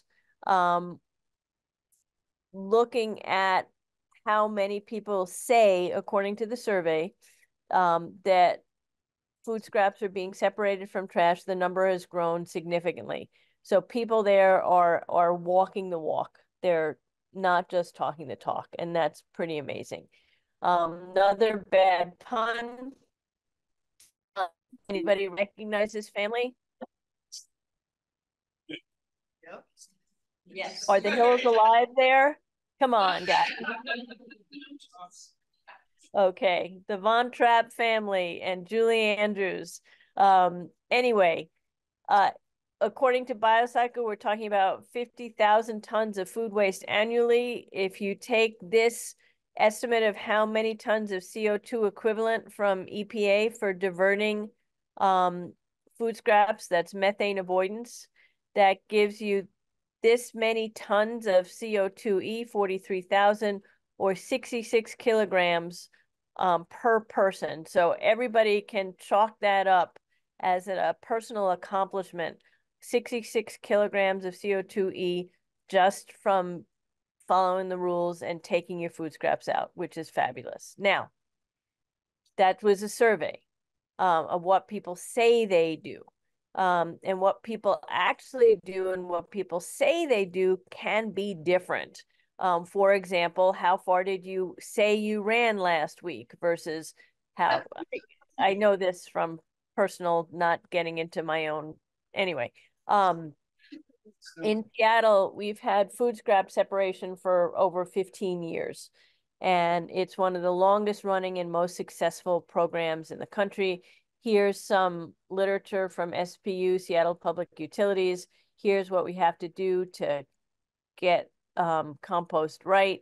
And from a paper we recently did with someone, Kate Kurtz from Seattle Public Utilities, we looked at not what percentage participate, but estimates of those that participate, how much that could go into the compost bin actually does. And it's good, but it's far from universal compliance. So in Seattle, about half the people live in single family homes, and the participation rate is high, but only about 50% of what could go in that green bin actually does. This is single family, and this is tons of nitrogen. I could have shown it as tons of food scraps of the potential, but you can see the gray is going into the landfill and the green is what is actually captured. Now, this is with about 80 to 90% participation. You guys, Vermont, about 71% of the people live in single family homes. So we got room to grow here in Seattle. If you look at multifamily, it's even more sobering. The quantities of food scraps here are much lower in the multifamily homes, but the quantity diverted is about 10%. So until you have a good solid grasp, real counting and weighing people's trash, pat yourselves on the back, but don't consider it a job completely done. If it holds true that multifamily doesn't do as well as single family, you're in luck because only about 30% of the people in Vermont live in multifamily homes. Now, based on the survey that was done, a lot of people say that they compost in their backyard or give friends and neighbors their food scraps to compost. And that can be great. But I've been in Vermont. I went to college right near Bennington, not in Bennington, but near Bennington. And I know that you always have mud season. In fact, you should be fast approaching mud season, if not in it. Is that true? Close. I heard some voices there, and you sometimes have winter, right? We're having winter today, but sometimes you actually have a whole season. Now, the 46% of the people that either compost themselves or give it to neighbors that compost, this is our old compost bin. You can see we went very high tech back in the day. Home composting is great in June when you're all excited about it and it's warm out. It's much harder to turn those piles when they're frozen. It's much harder to make yourself go outside and dump your food scraps when you got the wood stove going inside and it's muddy, cold, and nasty outside. So pile that's only turned occasionally can result in elevated methane emissions. A pile where you don't contribute everything, because who wants to go out there, is not nearly as effective. So now I'm going to go through different stages of talking about how you can polish what is already a hugely successful effort in Vermont. And so one of the things that you've seen all around in the market, and I know Casella is embracing this, there's a whole range of new new appliances that you never knew existed and that you never knew you needed, but having tried several of these can be transformative, and on a household level, they can be really helpful. They primarily dry and grind food scraps. This is from mill.com. And as your food scraps are 80% water, when you take that water out, all of a sudden, instead of this, you end up with a very small amount. Mill is one of a number of these. Food Cycler is another great one. One thing I like about Food Cycler and Mill is they don't say they make compost, whereas Lomi, another one of these, says it makes compost. Renical is another one that says they make compost. They dry and grind the food waste, and it's amazing because at the end of a cycle, you have a stable material that you can put in a bag that has minimal odor. I know that the mill gets hot enough to reach PFRP, which is another thing that's really nice about it. The emissions associated with these are electricity. If you're in Indiana where they burn coal, it's not so good, but in Vermont, you have a very low CO2e for power. So this is a tool to get people more aware of, let's phrase that a little differently, to make it easier for people to comply with food scrap diversion. It also works pretty well to stop contamination because you can see it in your bin. This is not compost. As I said earlier, one of the things I hate about Lomi, and Ron Alexander called this out at the last USCC meeting when the Lomi guy stood up. If you get this stuff wet again, and here's stuff from a food cycler from my house, got it wet again, came back, and it was moldy and stinky, and in a day or two, the fruit flies would have started. This is not compost. So for people to think it's compost because it looks kind of sort of like compost, you can get into trouble. But one of the things that's wonderful about it, and this has been certified, tested, and approved, it can be chicken food. And so for us, this is our dried food grounds. This is our neighbor's standard chicken feed. These are our neighbor's chickens. And this is my mill. You notice I don't have it in as lovely a place as in the ad. And the dog food is right in front, as is the old paint can. But this is what it looks like inside. This is the material. You'll get this from any of these devices. And this is my payback. We trade with our neighbor food scraps and we get her chicken eggs. And if you look at the EPA food pyramid, feeding animals is a little bit higher than compost or anaerobic digestion. And in Vermont, I think there's quite a few backyard chickens. So this could be a really good deal for homeowners. To encourage composting, to reduce contamination, to make the process easier year round, and to potentially make animal feed. Now, it also makes composting at home easier because you can store it till it's nice out. Now, you can also put this stuff directly into your soil, but you have to wait to plant it. Now, this is what this stuff is before it's dried and ground. This looks like soil, and it looks like you might want to plant into it. Would anybody, self-respecting gardener, put a seed into this? No way.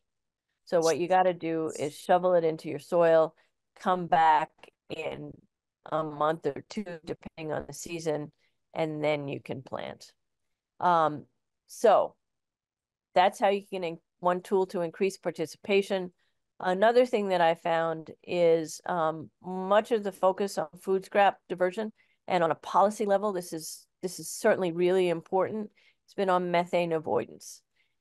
And so if you're selling this behavior change as boy, let's avoid methane. Let's kill the world a little less quickly. That doesn't make you feel so good.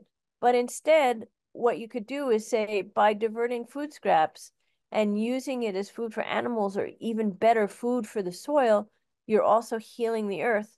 That's a message that can really resonate and make people really appreciate the good that they are doing. Regenerative agriculture is something people have now heard about, and that requires healthy soil. And the key to healthy soil is increased soil carbon. There's a Soil Health Institute now. Soil is by and large sexy now. There are books about soil. People are aware of soil. It's not sexy in a Sydney Sweeney kind of way. To show you how old I am, I had to ask my son who the Farrah Fawcett modern day equivalent was, and that's how I know who Sydney Sweeney is. But soil is sexy in a let's all help save the world, bring life back, and keep eating food kind of way, which to me has more longevity than either Farrah or Sydney. But that's just my opinion. There are movies about soil. Kiss the Ground was the first one. There's another one that's recently out. Woody Harrelson is telling you how wonderful soil is. That has some impact. Soil carbon sequestration here. So in other words, the time for soil is now. And when you sequester soil carbon, you get both the bang of a climate change mitigation strategy, and you get improved soil health. This is dryland wheat, a few hours from where I live and where I flush. This is the field that got the biosolids, and this is the field that didn't. And you can see this. You can see the difference in greenness. We've looked at satellite imagery.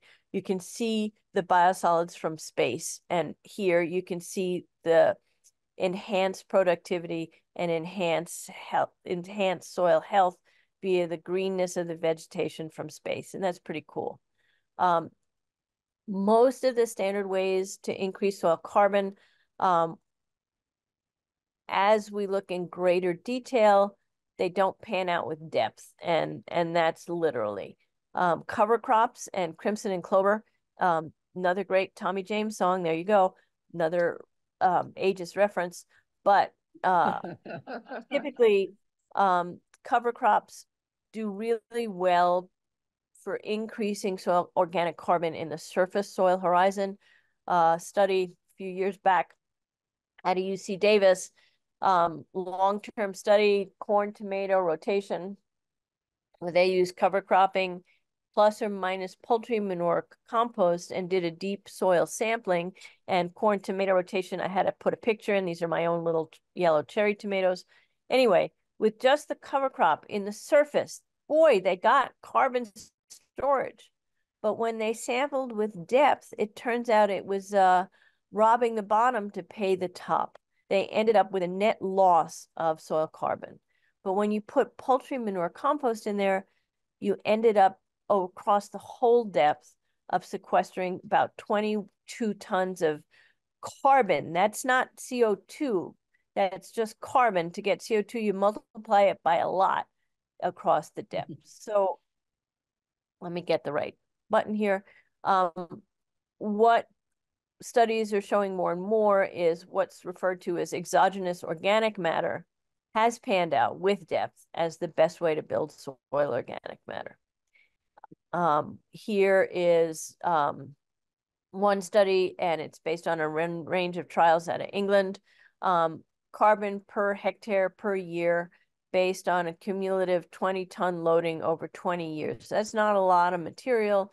Carbon from biosolids, 0.38, municipal solid waste, 0.18, green waste and biosolids, 0.39, and bio waste compost times 0.42. These are all big numbers. This is per hectare per year. That's one study.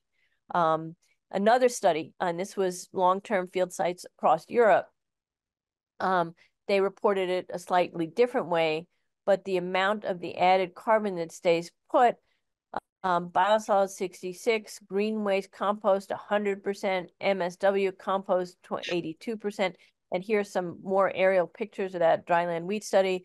You can see the fertilizer versus 3 tons per acre. You can see the difference in green, and you can see that with compost.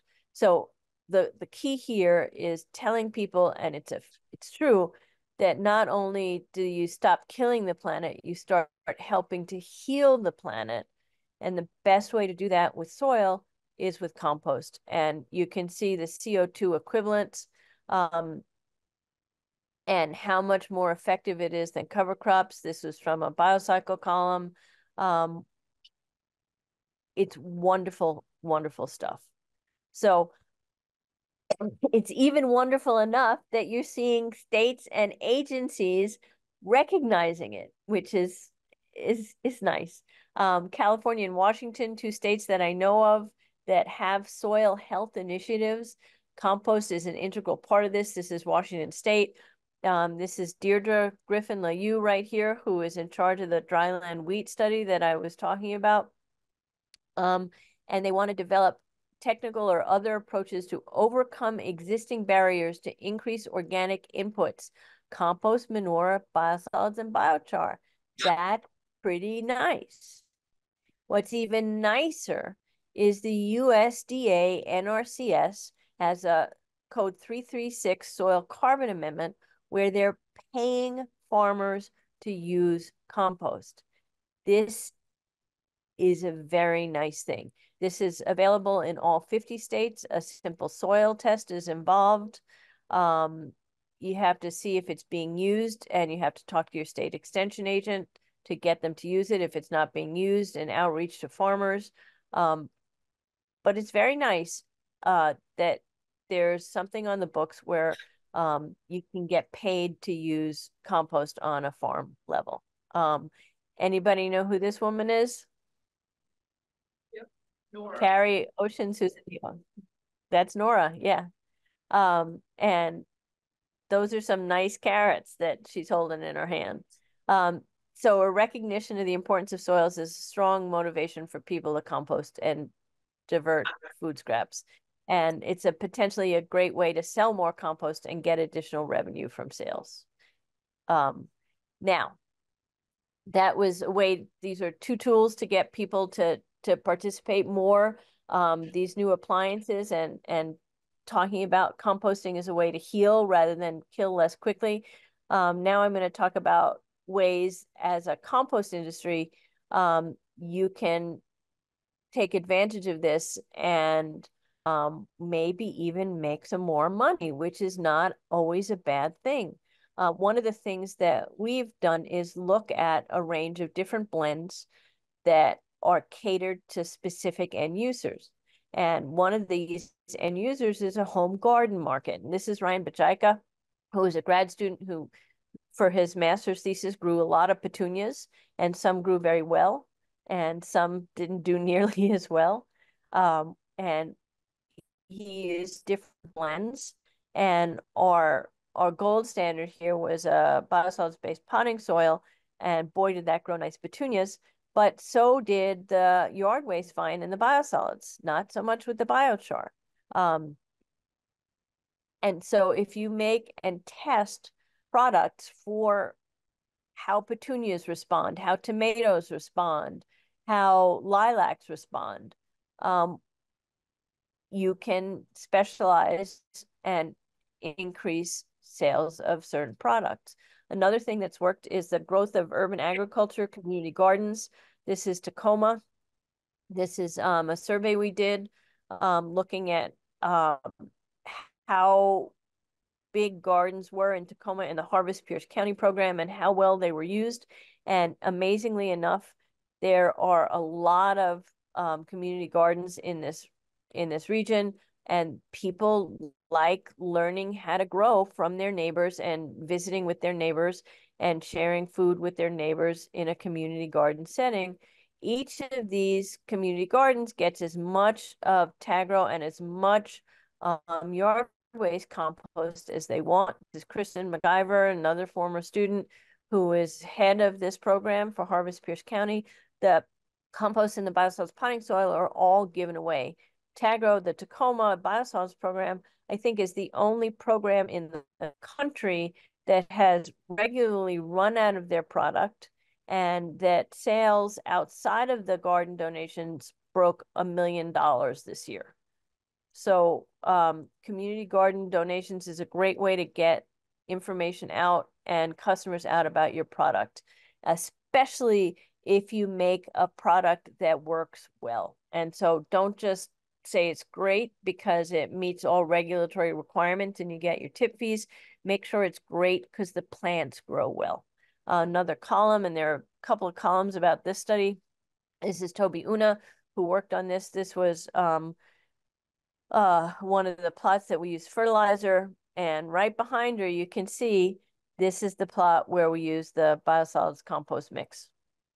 And if you're a gardener, which one would you use? It's the plants are not lying here. Okay, now, so how to get people to do this better, how to get you guys that compost commercially to make more money, how to get you guys that compost professionally to help the planet. One of the things aside from climate change, and in fact, in the planetary boundary study that came out a while back that is a little overwhelming, climate change, we're in bad shape, but not nearly as bad as we are in biodiversity loss, that I can't help you with, but in the nitrogen cycle. We are fixing so much synthetic nitrogen, and it's having a very bad impact. So if you start looking at sources of fixed nitrogen that's already here and not in the atmosphere, one of the big sources are biosolids and septic tank pump outs. Now, this is a different paper we did, and we looked at nutrient flows. This is Tacoma, where they had the community garden that I talked about and the biosolids program. It's so wonderful. They don't compost any of their food waste there. And if you look at how much nitrogen is in the food waste, this is an estimate. It's about 129, and I don't remember the units here. I think it's 129 tons per year. The city has a population of a couple of 100,000. If you look at the amount of nitrogen that's going into the wastewater plant, this was our estimate. This was the actual. Some is going into the biosolids. and a great deal is going into the effluent. So if you took all of this nitrogen and were somehow able to capture it, you would get enough nitrogen to fertilize all of the non-dairy, non-meat food crops for everybody in Tacoma. So basically, between the food scraps and what you pee and poop, you make enough fertility to grow all the vegetables and grains that you need each year. Now, in Vermont, you're doing pretty well considering where you are. Agriculture takes, this is from 2018, so PFAS had already hit the screen here, or hit the fan, so to speak. But you can see that the amount of the biosolids that has been landfilled has gone up 15% from 2004 to 2018, and the amount put to beneficial reuse has gone down. I know you are very close to ground zero for PFAS, and I know the Atlantic magazine just had another article about the horrors of wastewater. I also know that it's maybe 10 farms that have been terribly impacted in Maine.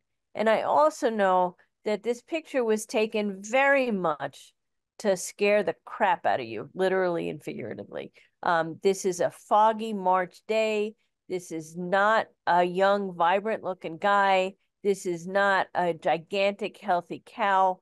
I know that this is scary and this can be tough, but our planet on a larger scale can be even scarier, especially when PFAS can be found in our bodies, in our bloods, in rain, in snow, in sleet, just anyway.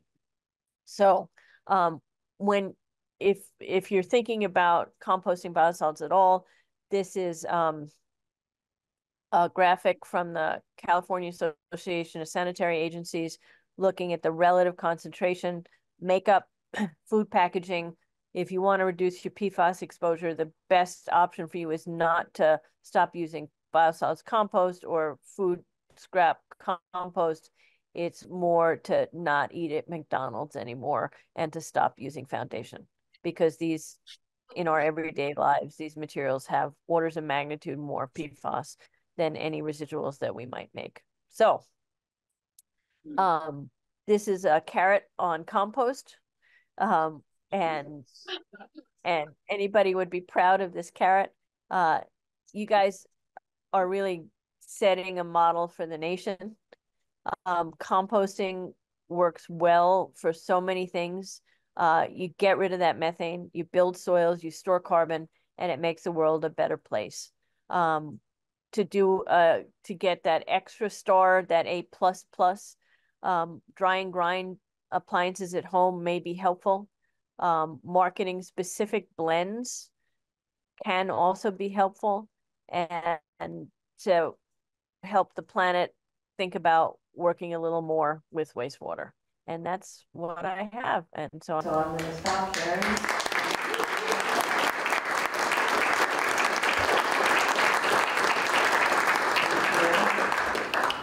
Thank you so much, Sally. I think we do have some, can you hear me? Yes, I can. Okay, great. I think we do have some time for questions, but I will just also want to take a minute to remind folks that we do have a PFAS specific session this afternoon as one of our concurrent sessions, and it's also going to come up again later in the virtual program. So just so you have that reminder. And then we do have some time for questions. Maybe we'll start, if there are any, from the Zoom room, and then we'll move to the room and sort of bounce back and forth. Yes, we have a few questions in the chat. One of them was just asking if you could share the link to the study about the cover crops. I can send it to Natasha. Yep, if you send it to me, I can, along with the recording and the slide deck, I can also post links to any of the studies that Sally shared. Great. Yeah, and I'm happy to send PDFs of the studies that we've done, but I have to tell you that it might be much more enjoyable to just read the column columns than the studies. A plug for columns over studies. Got it. Thank you. I'm just saying, it's, anyway. And then I have one question about the at-home food, quote unquote, composting products Don't like say you it, don't mentioned. go down that Yes. road. Yeah, I know, but I'm yeah. sorry, I'm sorry. I'm The trying food to drying, dehydrating. Yes, the products. food dehydrators. Yep. You know, a comment was made that they're not really affordable in some homes. And so what other encouragement is there to facilitate composting in the winter? So I will say that one thing that Mill did that I know about this because I've worked with them some, but they did a pilot in Tacoma, and Tacoma is a place where you pay as you throw. And so you have the potential, if you throw away less, to get a smaller bin and pay less. And that can, and in the case of Tacoma, they had the people that tried the mill were really happy and in fact reported that they paid less. So in a future case or in certain areas where you don't have regular pickups, you have to drive your material in to be recycled or to a transfer station. You can save on transport and you can save on tip fees. Worm composting is also great. I just saw that in the chat messages.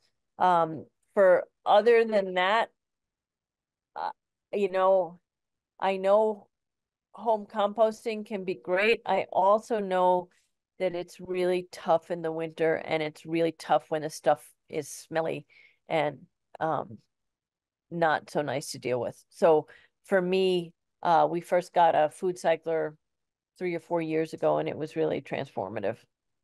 And so go on. Go ahead, Sally. Sorry. I would think that over time, in various iterations, some of these are going to become the equivalent of dishwashers, something that you didn't know you needed, and then you get one. It's like, oh my, that's easier. And it turns out dishwashers save money and save water too. Yeah, I'll just quickly add that we do have a section on the on-farm composting toolkit that has been developing on winter composting troubleshooting specifically. So if anyone wants extra resources for alternative ways to manage composting, they can reach out to me directly. So why don't we take one more question from Zoom, and then we'll see if there's questions in the room, and then we'll go back and forth a little bit. Great. So this question is about what your definition of biosolids is specifically. Yeah, it's a standard. It's centralized wastewater treatment. The solids produced after the material has been treated to reduce pathogens. Typically, if you have a septic system, you get it pumped and it's discharged into a wastewater treatment plant. Typical characteristics of the biosolids are fairly consistent. Depending on the treatment process, the percent nitrogen is usually between 4 and 7%. Phosphorus is between 1 and 3%. Great, thank you. Any questions in the room? Yep, there's one right here in front. Hi, thanks for your presentation, Sally. I was just curious and really interested in that kind of 50% stalling of your diversion rates in Seattle, where you've had that law for about 15 years of mandatory diversion of organics. We just saw from Emma that for the state of the state that it's kind of similar according to the updated study here in Vermont. And I was wondering if you have any ideas to break through that 50% or what might be causing that stall there. And this is just me, so it's not scientific. I think that one of the issues is the green bin is outside your house and on the green. So I live in a multifamily. We have an apartment in Seattle, and we have a green bin. And there's a picture cover on the green bin about what can and cannot go into your food scrap bin. And that's really great to have that. But you want that in your kitchen when you're actually doing the separation. I think there's a misunderstanding or not full understanding about what can go in these, and that leads people to put stuff in the garbage or put it down the sink as opposed to putting it in the green bin. I think that the yuck factor still regularly plays in. I think it's a range of these things. And Seattle Public Utilities does have an online guide to what you can and cannot put into green compost bins, but it's not nearly as informative or as interactive as other apps for other things. So I think the interface needs to be in the kitchen, and I think it needs to be much more user-friendly. Great, thank you. Any other questions from the room? Hello, I've got a question about the methane emissions. And I mean, there's nothing good about methane emissions. Methane, they're just terrible things. But Walter Yenna, who is a climate scientist from Australia, has asserted that methane is very quickly broken down in the atmosphere as long as there's water moisture and ultraviolet light present.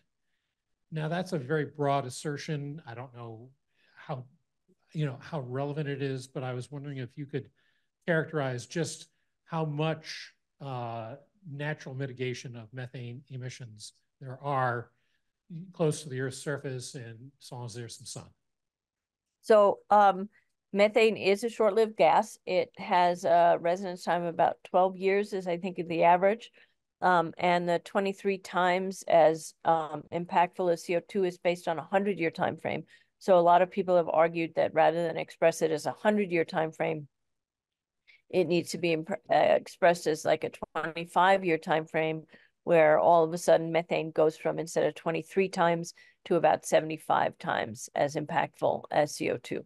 So while the climate scientist from Australia is correct that the atmospheric residence time is much, much shorter than other gases, that's reflected in the impact. And it's one of the deals with methane is it doesn't need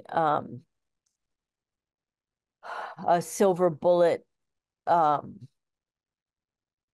genius MacArthur grant type Albert Einstein solution. It needs you to put your food scraps in a different bin, and for municipalities to have the nerve to enforce this. So that's a solution. It's a very easy solution to get rid of a short-lived climate gas that would have a very quick impact at minimal cost. All right, one more question from the room, and then we'll check back in with the Zoom questions. Any, oh, right over there on the, oh, is there one over here too? Sorry. Okay, we'll come back to you. Sorry.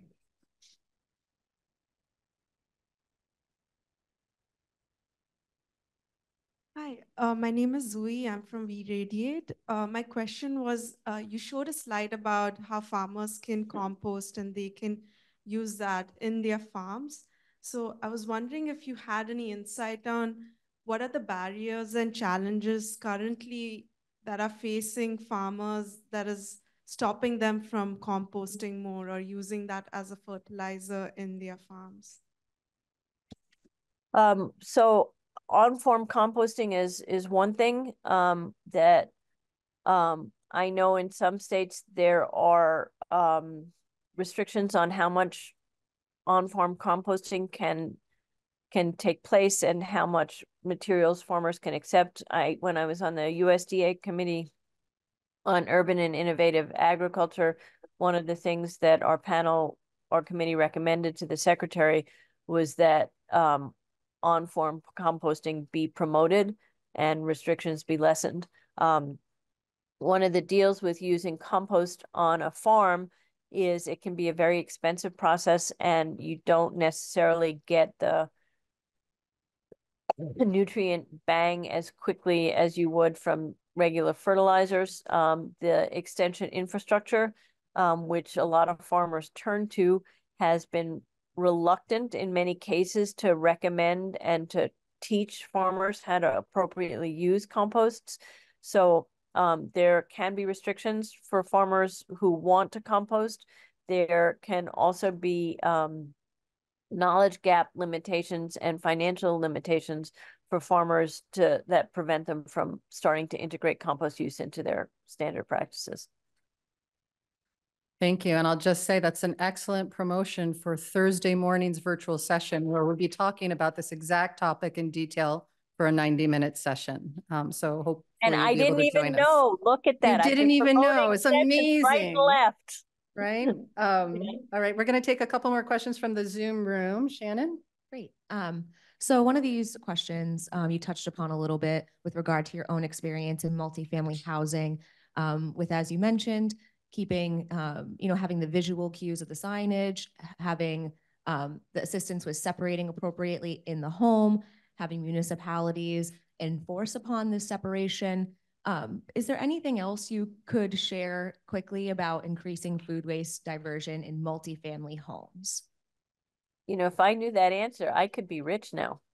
Yeah, I don't.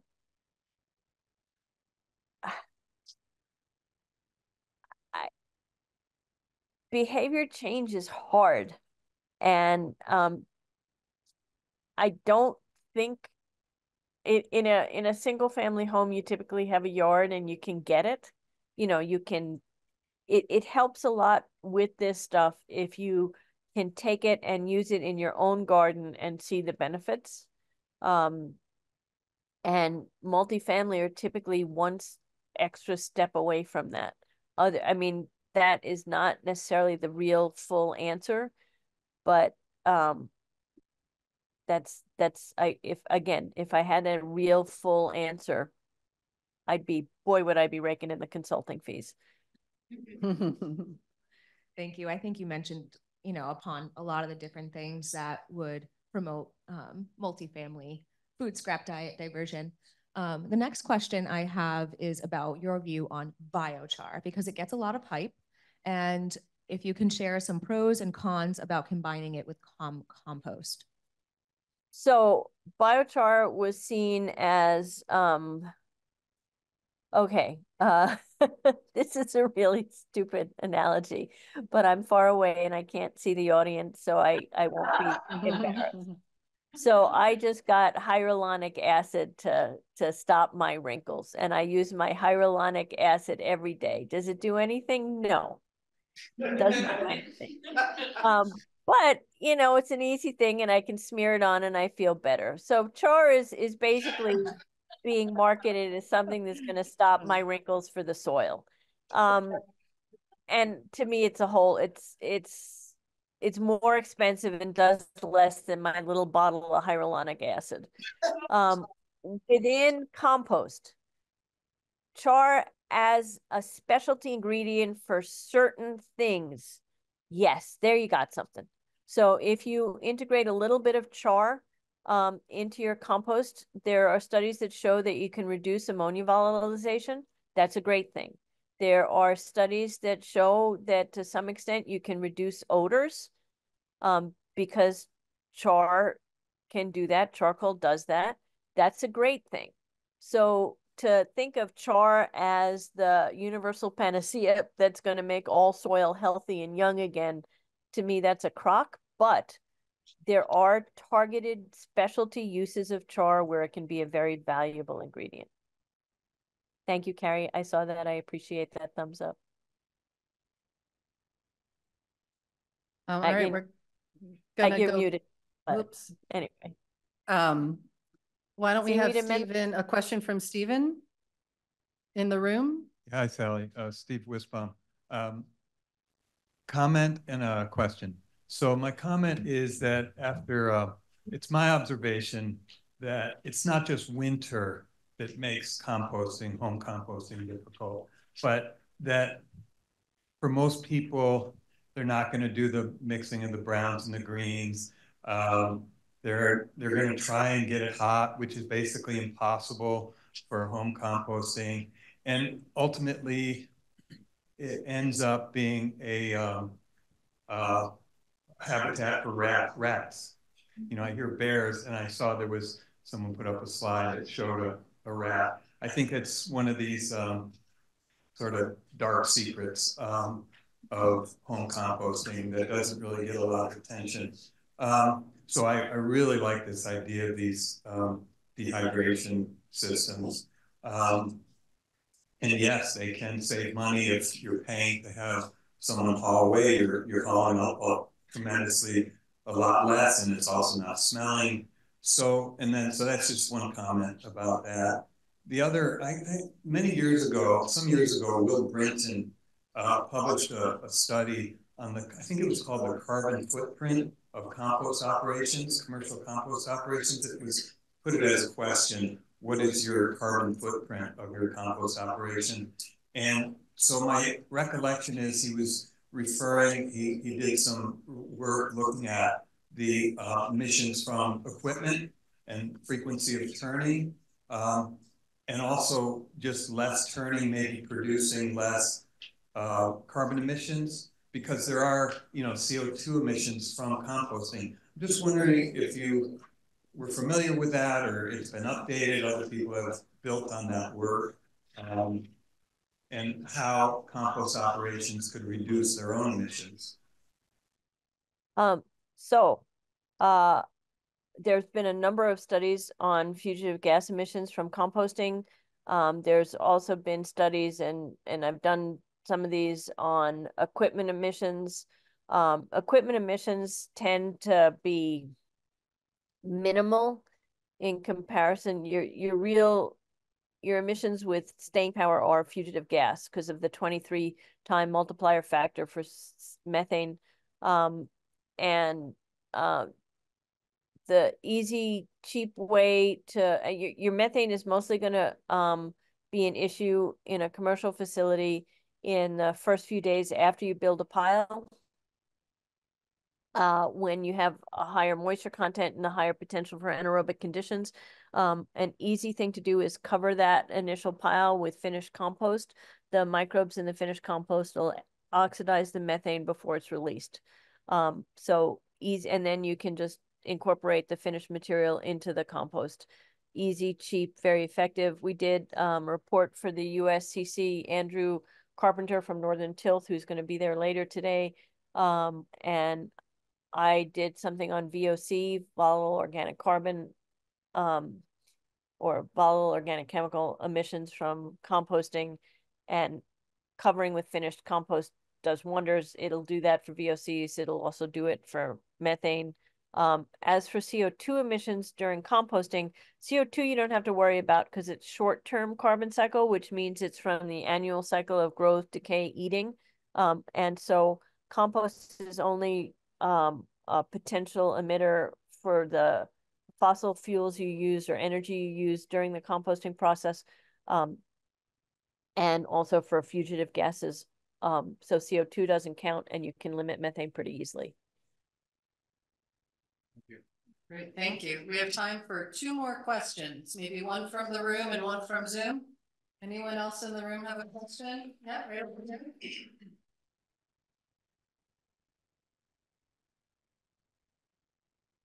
Hi, so you mentioned in your slide about PFAS food packaging. I'm curious if you can talk a little bit about any recommendations in regards to commercially composable packaging, plain paper food packaging, plastic packaging, or anything that you can recommend in that whole circus of packaging that is available.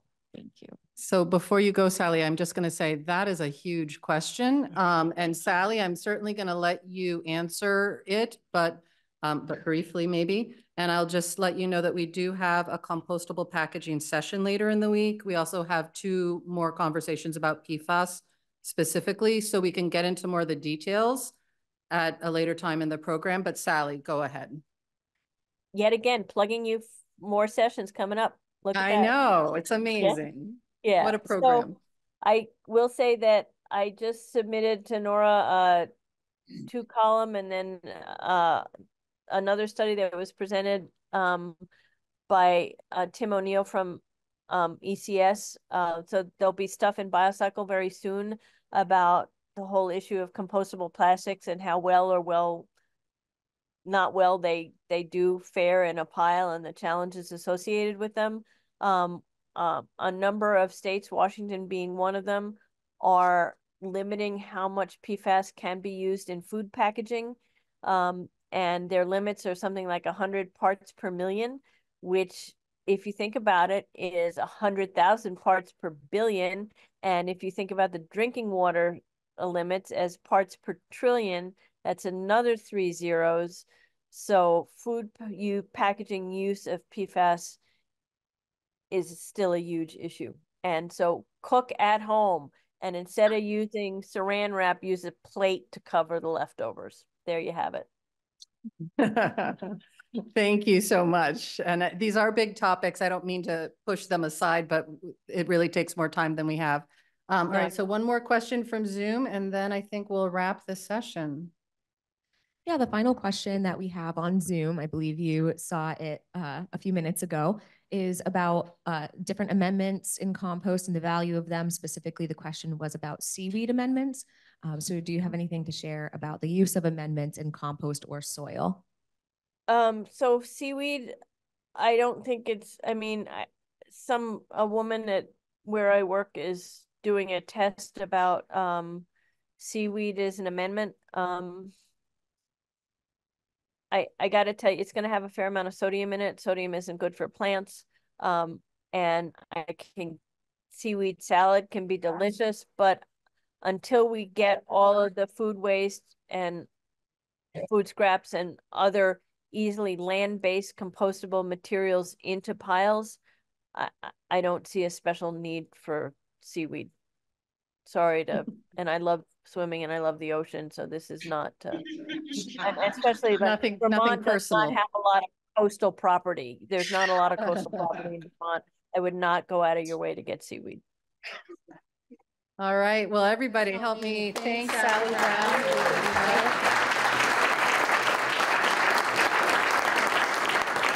I trust that you're saying thank you and very polite and much appreciated, and yes. I can't hear it, and it's okay. Have a wonderful rest of the conference. All right, thank you so much, Sally. And thank you as well to all of our Zoom participants. This actually concludes our hybrid portion of the program for today. So folks in the room, hang on, I have a couple housekeeping before we move on.